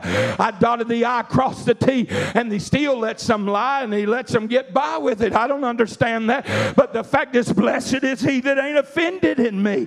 I'm not talking about just now. I'm talking, this is earlier in my ministry. I'm telling you, when I went to worship, praise you, I love you, but it wasn't the same love that I had when I was 15 years old. I preach, but it wasn't with the same love. I'm going to reach out and try to help people, but when the people that you love and help the most turn their back on you and run you down like a dog, you get, come on, the hand that gets bit, you quit feeding the dogs because the dogs bite you. Come on, somebody. And so therefore you're not loving like you've never been hurt. You're not pastoring like you've never been hurt. You're not preaching like you've never been hurt. You're not giving like you've never been hurt because 5 families let you down. Come on, somebody. Help me, Holy Ghost. I'm preaching to myself in this too, because I'm going to tell you, amen, that's what the Lord began to deal with me. You got to love like you've never been hurt. You got to serve like you've never been hurt. You got to dream like you've never been hurt. Amen. Blessed is he who's not offended in me. Praise God. I don't have time to stay on all this. This is a lot. But I'm telling you right now, I want you to lift your hand just for a moment so I can move on and say, Lord, if you'll help me, I want Rachel. I still want Rachel. I'm going to worship you. And I want healing in my life. One of the most precious women in my church right now. She's one of the most sweetest, givingest, precious woman. Her and her husband's going to retire, and they're going to travel the world. And 2 months out of retirement, he gets cancer. And so instead of the first year of enjoying, she watches him suffer, believing to the last breath that God's going to heal him. And he didn't heal him. We buried him. She's having a hard time. If it's to get raw in here, that little woman of mine is the most God-fearing, tender-hearted, loving, God-praying woman. She just begged God. Her daddy's talking. His heart, the surgeon looks at him and said, you have 95% success rate. We're going to do this surgery on you and everything's going to be all fine. It's just the 4th of July weekend. We're going to wait. He starts having a massive heart attack at 11 o'clock. And they watched him have a heart attack. They called the doctor on charge, and the doctor on charge, on call, she heard the nurses say, he said he ain't coming in, just give him some pain medicine. Before they wheel him out, after 3.5 hours of laying there, he starts vomiting. That heart stuff that lets you know he's in cardiac arrest. And by the time they got him out and downstairs to do the surgery, he was done gone, and he had to massage his heart. But I'm going to tell you, that little woman of mine, blessed is he who ain't offended in me.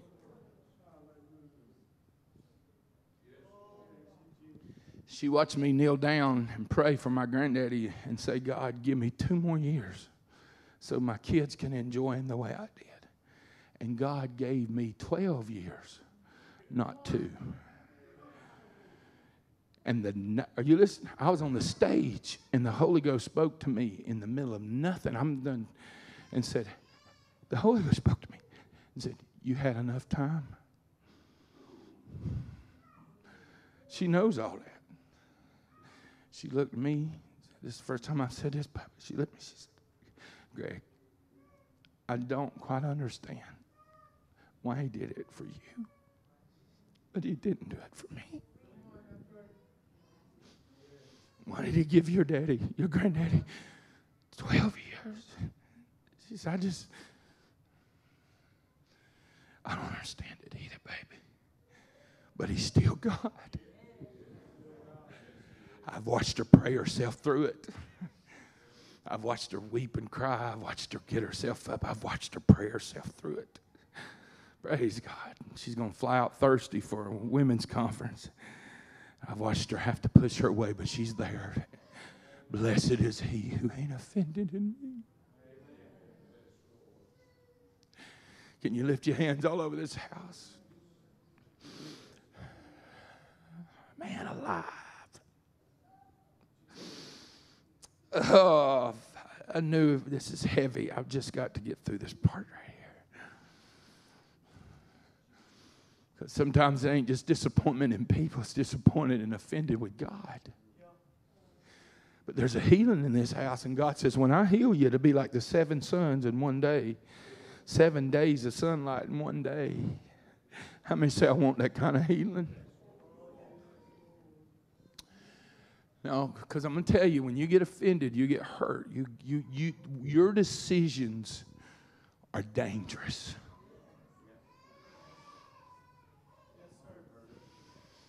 Because Korah, we don't know why Korah was in line to take, he should have got the position in the first part of Numbers. And this is the only thing we can come up with, the fact, because he should have, but he didn't. He didn't get it, Pastor. Aaron got it because God told Moses to give it to Aaron. The Bible doesn't say why Korah didn't get it. The Bible doesn't say why. Korah's still going to get to be in the temple. I'm going to touch this and run, okay? Korah's still going to get to be in the temple. He's still going to be around the shewbread. He's still going to be he's going to be in the ark, right there where the Ark of Covenant is. He's still going to have the incense of prayer. He's just not in charge. And he gets bitter. And here's the problem. We find in Numbers later on, when the bitterness and the revolt came, Korah connected to Reuben's sons. The sons of Reuben. Why does that matter? You got to go find out who Reuben was. He was the son of Jacob that Jacob said, you was this, this, and this, and this, but you were unstable as water. You did what you wanted when you wanted. You had no principles. When you are hurt, the worst thing you can do is connect with people of no principle.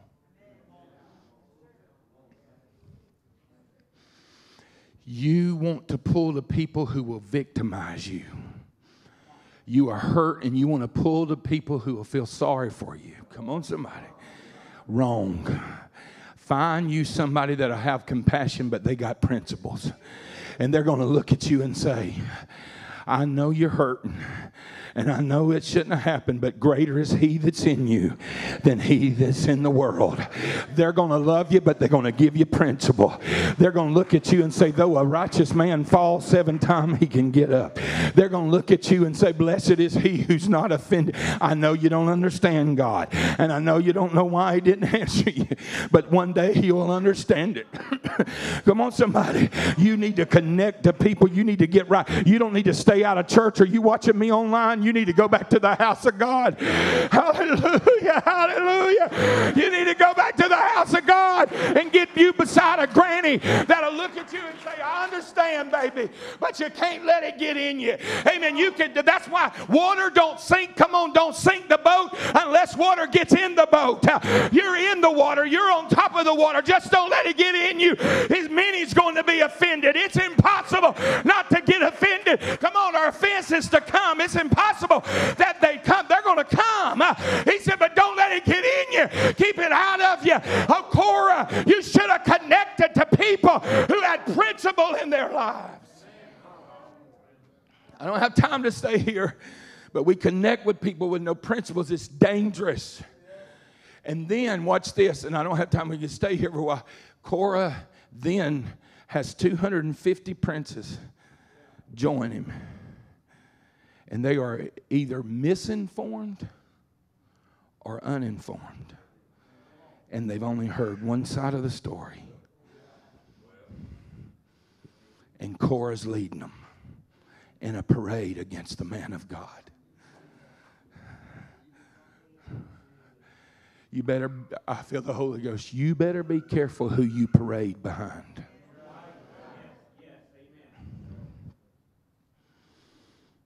Because you're not careful, the bitterness that you've been hiding can get, and when something comes up, you're like, oh, you jump on the bandwagon because you had bitterness against that person anyway, and now you're on the bandwagon on the parade.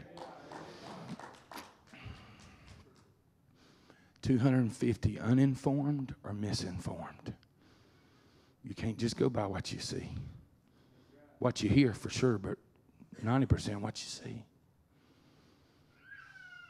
Because now, God's going to have to deal with you. And everybody connected to Korah. God makes a show in front of everybody. The earth opens up and swallows them. And you ready for this? Then they, even after that, they question. And Aaron runs out because a plague hits them. Go read it. And the one they frustrated with, because Aaron's the one in position that got the position, he runs out with an incense of prayer and stands between the plague and them. And he prays. That incense of prayer, he's praying. And the Bible said the plague stayed. Woo, God can heal you to the point, amen, you're the one standing between the plague and the people you hated and the people you were hurt at and the people you were offended at, praying for them. Come on. Anybody helping me preach? Amen. Before this, though, what you got to see, too, I done missed this part, is Moses said, Korah, you get some incense. Amen. And you get all your parade with incense, and y'all get, you know what he was saying? If I can just get them in this altar, incense of prayer. That's what they had. He said, if I can just get them up here, maybe they'll get prayed through. Maybe that Moses was trying to stop this. Come on. Amen. Are you hearing me right now? But God has a way of healing you until prayer will come into your heart and into your life. Amen. You got to get with people that'll pray. Amen. The third thing Korah messed up in doing is he looked at what he did not have and forgot what he did have. He looked at what he did not get and forgot, I'm in the table of shewbread. I'm over here with the candlesticks. I'm in here with the Ark of the Covenant behind the veil. If you're not careful, you'll look at what you didn't get and what you're a victim of, and you'll forget all about. He filled me with the Holy Ghost. He put my marriage back together. He moved in my life. Get your eyes off what you didn't get. Get your eyes off what he didn't do, and get it on what you have.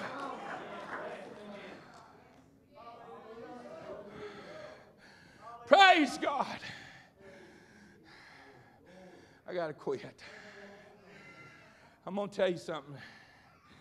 Now get off on the carnal side of things in this life. Amen. But this is really powerful to me, and the Lord revealed this to me. We got kids and young people that feel like they done. It's over for their lives. I'm like, you're 13 years old and it's over. Teenage, we just had a girl the second day of school kill herself. 12 years old. Revivals broke out because of it. And we got revival. I'm just going to have to speak at it. Every week, they've been doing fifth quarters, and it's broke loose. Come on, somebody. That's fifth quarters like the thing after the football game. But now we're having them on Thursdays when we don't even have a football game at home because the kids are so hungry. But how are you 12 years old and feel like you don't got nothing to live for?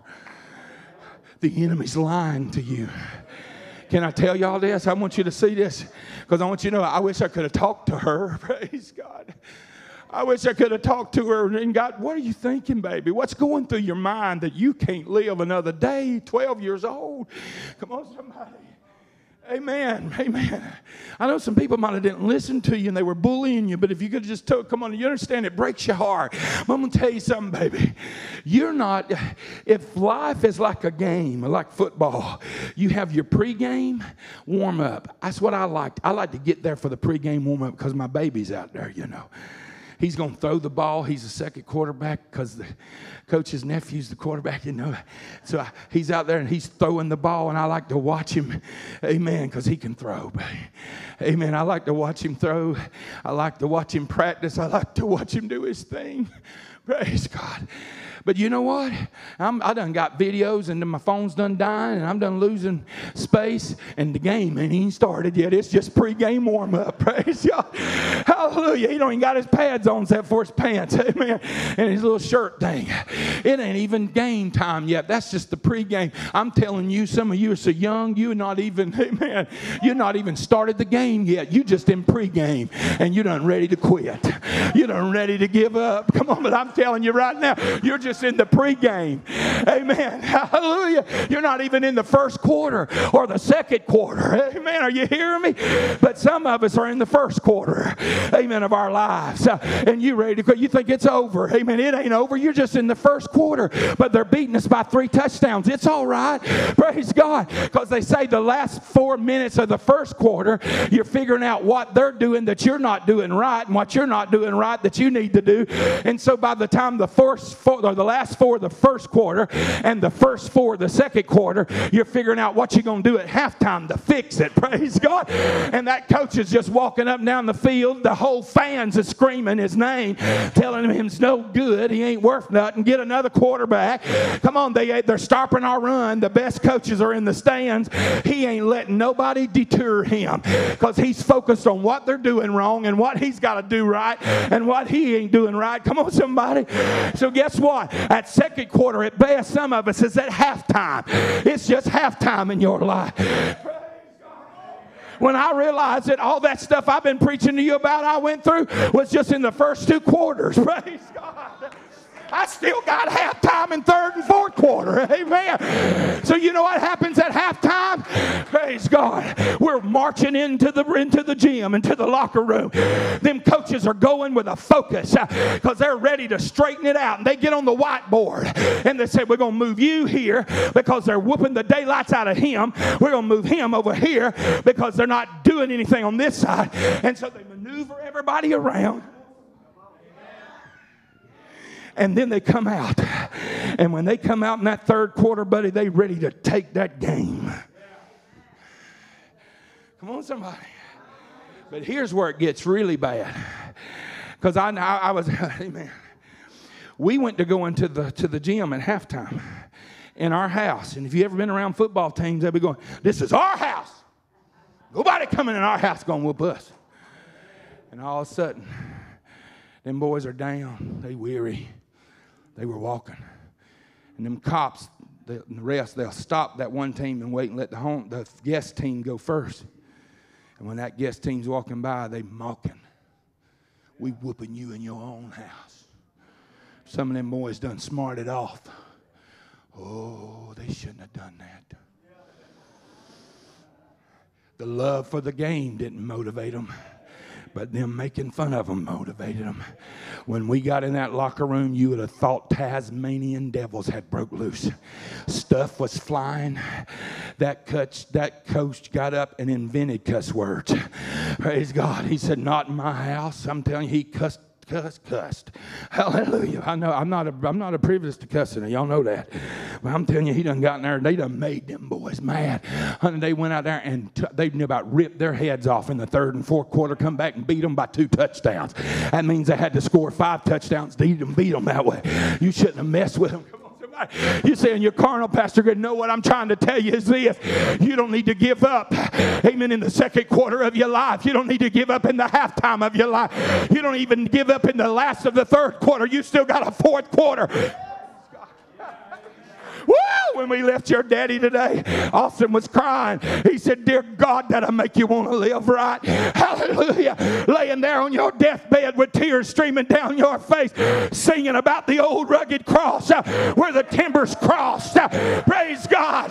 That's how I want to go in the fourth quarter of my life with 5 seconds left. I want to die dancing. I want to die sweet. I want to die love. I want to die sweet, oh man. I don't want to be a mean preacher. I don't want to be a Saul with my head cut off on a wall. I want to die dancing. Is there anybody in this house? Lift your hand and say, I'm going to die dancing. I want you to understand this and I'm done. Come on, lift your hands right now and say these words with me. As for me and my house, we will. we will go to church. As for me and my house, we will go to Sunday morning services. No. As for me and my house, we'll go to Wednesday night church. No. As for me and my house, we'll be faithful and we'll just pay our tithes. No. As for me and my house, we will. We will. That means lift your hands and say, where does my family fit in these last days?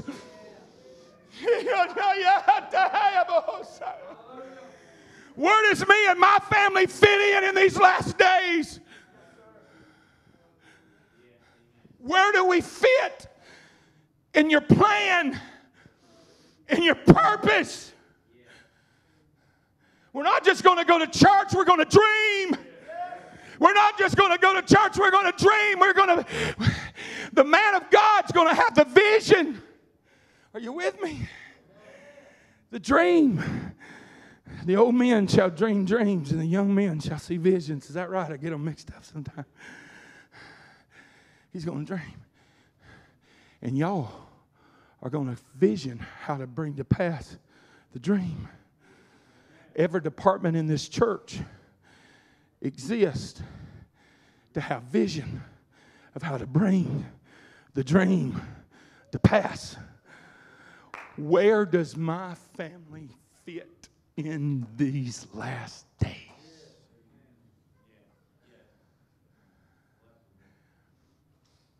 We're going to serve him. Say it with me. We're going to serve him. Our hands are going to be in the harvest. Our feet's going to be in the harvest. Our mouth's going to be in the harvest. Come on, somebody. A man of God said to me today going into Longhorns, he said, Greg, I come to grips with myself. He said, if your dream you can accomplish in your lifetime, it ain't from God. Praise God. He said, because God gives you the dream for the next generation. Praise God. You want them building on your rooftop. Hallelujah. That means if the Lord tarries, amen, you're going to be in the fourth quarter with 5 seconds to go yourself.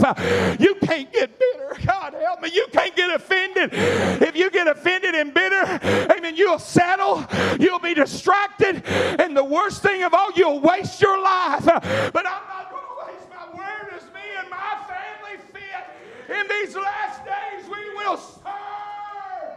Come on, lift your hands all over this house. We will serve. We will serve.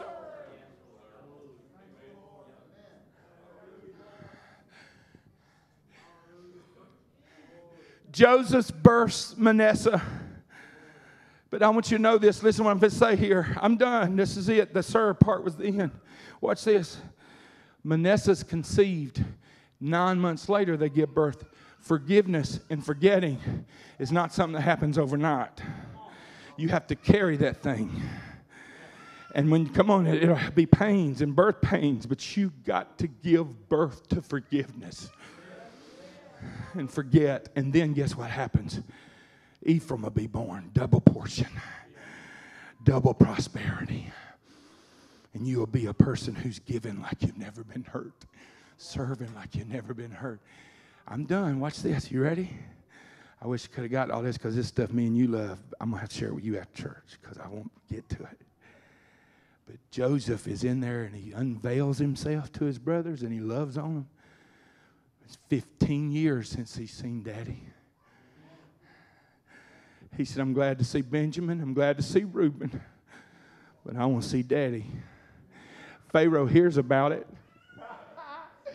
And Pharaoh hears about it. And he said, Joseph, come here. He said, I'll tell you what you're fixing to do. He said, get everything we got. Get the wagons ready. Get everything we got. You take it all. I want you to use everything you have to use. But you go down there and you get your daddy. You tell them that when them wagons pull up that he don't even need to get his clothes. We got clothes. You tell him he don't even need his furniture. We got the furniture. You tell him he don't need nothing. You just go bring your daddy back to you, boy. Praise God. Are you ready? You go get it. You load down everything and you go get daddy. Boy, this gets so good because you get to talking about the end time harvest and all this. Come on, somebody, Joe's at the top of the car. You're with me. Go go get the lost. Go get them. Go get Daddy. We've been estranged from each other for 15 years. Amen. Turn on the screens. Use everything we got. Somebody say, you ain't got to use all that. He's worthy of everything we can use. He's worthy of podcasts. He's worthy of every studio you're building up on top of that. Don't you let the devil ever tell you it's too much. Amen. God says you do everything you can. Amen. He's worthy of it all. He's worthy of the new sanctuary that we have that y'all built since I've been here. Adding on, he's worthy of the screens. He's worthy of the education. He's worthy of the technology. Amen. You know what, God, I'm going to give you. You take everything you can. You go get Daddy. Come on, somebody. Does anybody hear me? And the Bible says when they left, are you listening to this? Watch this. When they left, Joseph said, go get him. And don't you, King James, fall out of the way. Who's coming to play for me? I'm done. Don't you fall out of the way. You ready for the next translation that translates the original words? Don't you start quarreling. Don't you start fighting. Don't you get offended. You go get Daddy, and you don't let nothing sidetrack you. You go get Daddy. In other words, don't you forget the mission. Praise God. Hallelujah. Don't you forget, we're more blessed than we've ever been, but we can't forget why we're here. We're driving better cars than we've ever drove, but we can't forget why we're here. We got better preaching than we've ever had, but we can't forget why we're here. We can't forget the mission. Come on, lift your hand all over there. As for me and my house, we're going to serve the mission. I mean, lift your hands all over this house. Say, God, my response to you is I'm going to do everything within my power to fix things in my heart, my life. I don't want to forget the mission.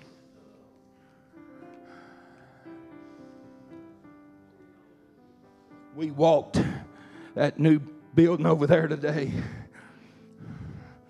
The vision and the dream of God coming to pass. Praise God. To take all that, God's worthy of it all. I said he's worthy of it all. Every soul out there is worthy of it all. Every soul. Going from 9 to 10 prayer cloths to 3,000 prayer cloths. Amen. And Micah said we don't know what went viral, but it went viral somewhere between there and there. Praise be to God. We can't forget the mission. Because guess what? Whether you're running 55 or 12, we can't forget. Don't you judge it by that. You just judge it. Am I on the mission? Am I on the mission? Am I on the mission? Am I on the mission? Come on, lift your hands all over this house and say, Lord, I'm sorry that my hands ain't reached as far as they used to reach. I don't have the passion I used to have. If that's you and God's talking to you tonight and you want to dream again and you want your family to serve in this last days, where do I fit in your dream, God? We are living in the dream. This is that. If that's you, I want you to start coming all over this house and say, I refuse to be a Korah. I refuse to be a Korah.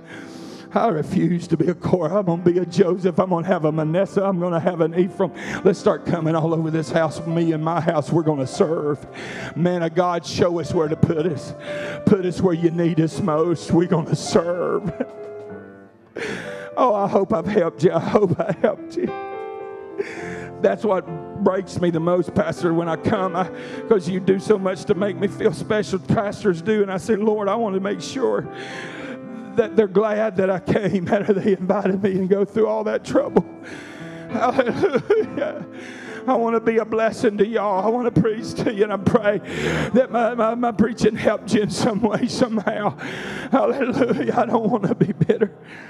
The Holy Ghost feels better than bitterness does. The Holy Ghost feels better than bitterness does. Praise God, the Holy Ghost feels better than bitterness does. Hallelujah, hallelujah, hallelujah, hallelujah. Oh, thank you, Jesus, thank you, Jesus, thank you, Jesus. I praise your holy name, Lord.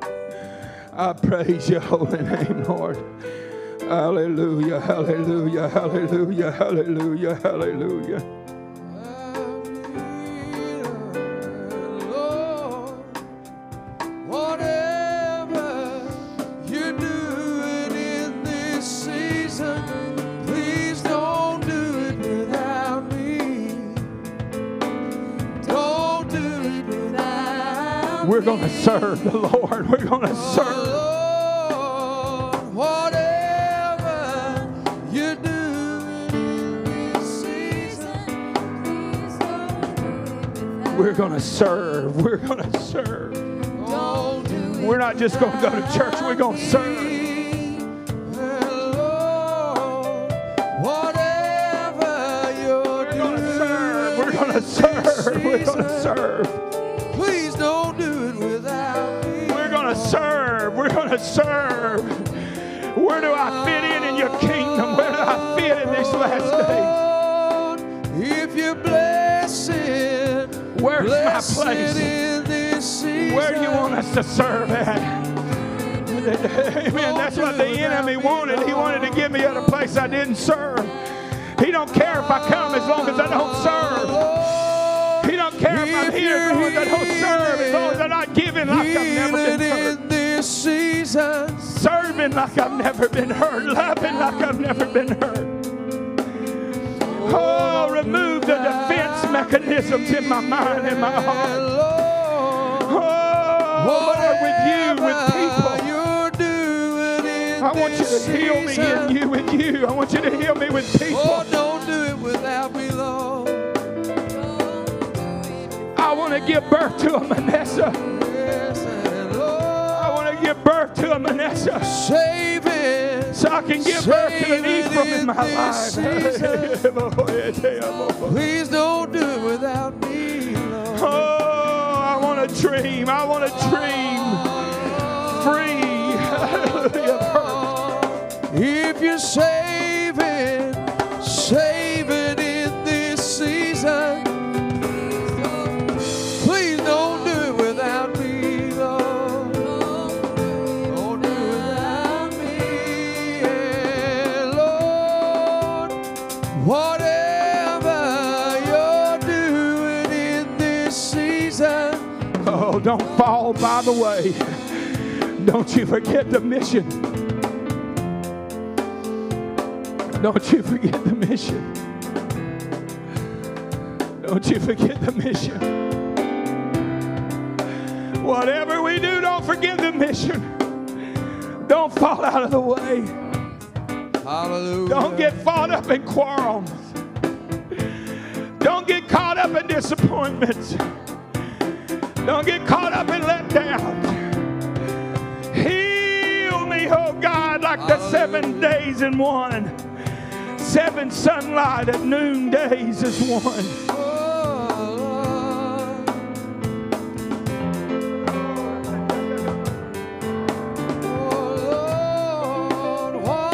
Whatever you're doing in this season, don't do it without me, Lord. I don't care how much pride you got to swallow. Swallow the pride. The Holy Ghost feels better than offense does, bitterness does. Amen. He says if they intentionally hurt you, pray for them. Even if they intentionally betray you, praise God. Forgive and let go and go on because you got to in your life, because you don't want to live in misery.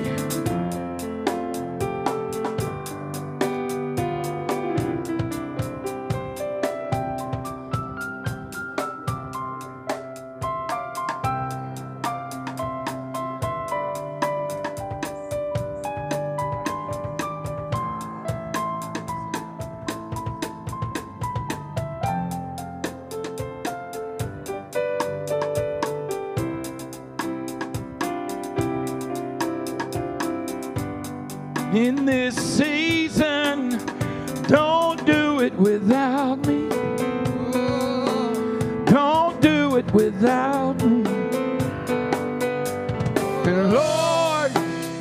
Whatever you're doing in this season, don't do it without me. Oh, don't do it without me, Lord. Don't do it without me.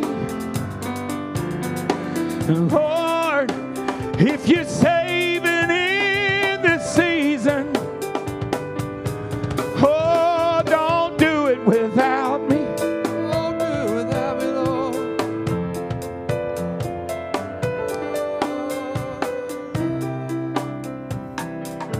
Whatever, Lord, you're doing in this season, please don't do it without me, Lord.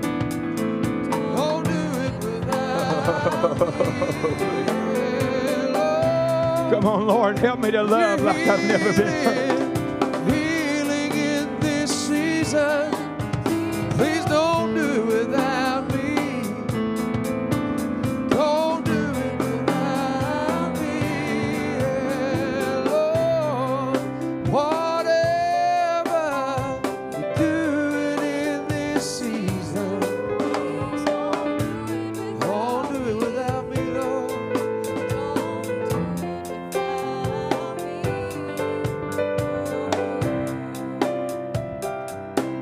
Thank you, Lord.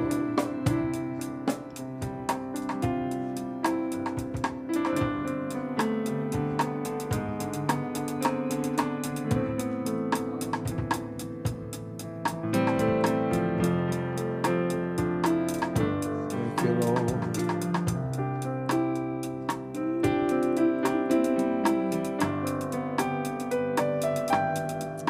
Thank you, Jesus. Oh, don't do it without me, Lord. Whatever, Lord, you're doing in this season, don't do it without me, Lord.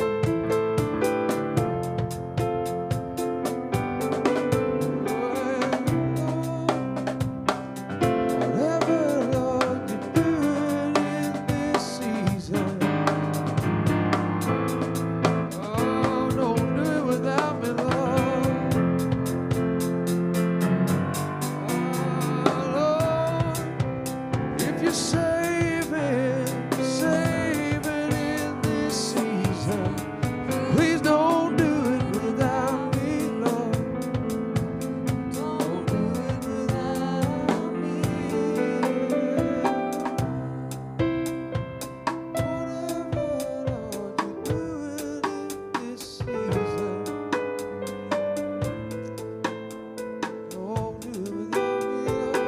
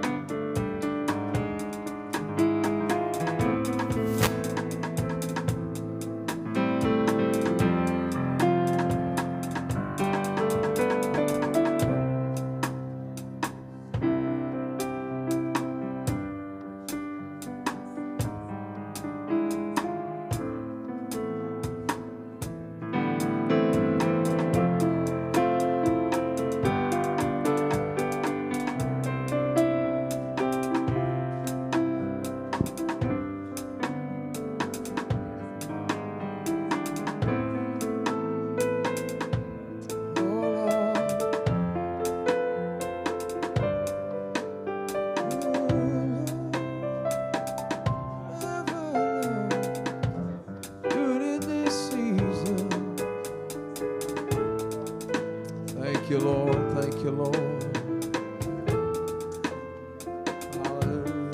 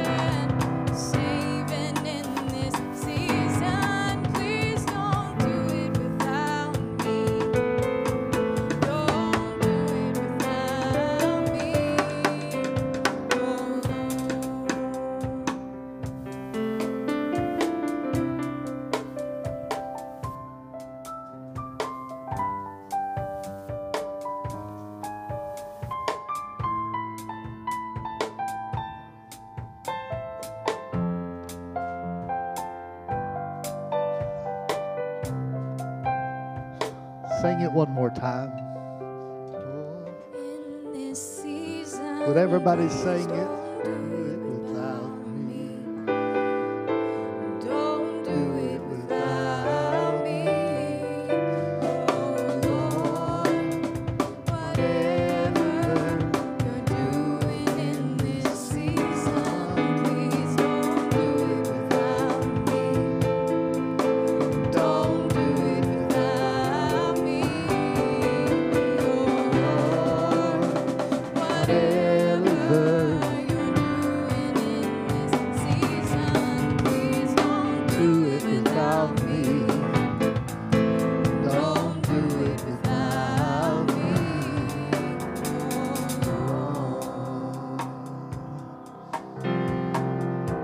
Three young men said, King, we'll not be careful telling you where we stand. We don't know what God's going to do. We don't know. He's God. His ways are not always our ways. We don't know what he's going to do. But we know you're not going to get us. And we're not going to bow. Hallelujah. Hallelujah. Somebody, would you lift your hands and just praise him out loud? Devil, I'm still here. Storm, I'm still here. I love him. I love him, and I'm not going to bow now. I'm not going to dismiss this. You're free to go. Hug some necks, shake some hands. You're free to go. Try to find Brother Greg and these precious folk. Tell them how much you love them, appreciate them. But thank you for coming all the way from Kentucky. Thank you. Thank you. Robert, thank you, son. Thank you. JJ, thank you. Thank you. Paul, Jason, thank you. Paul, thank you for all you do. Thank you. Jason, thank you for all you do. Miriam, taking off work, thank you. Thank you. Boyd, thank you. Josh, thank you. You're free to go. God bless you. God bless you.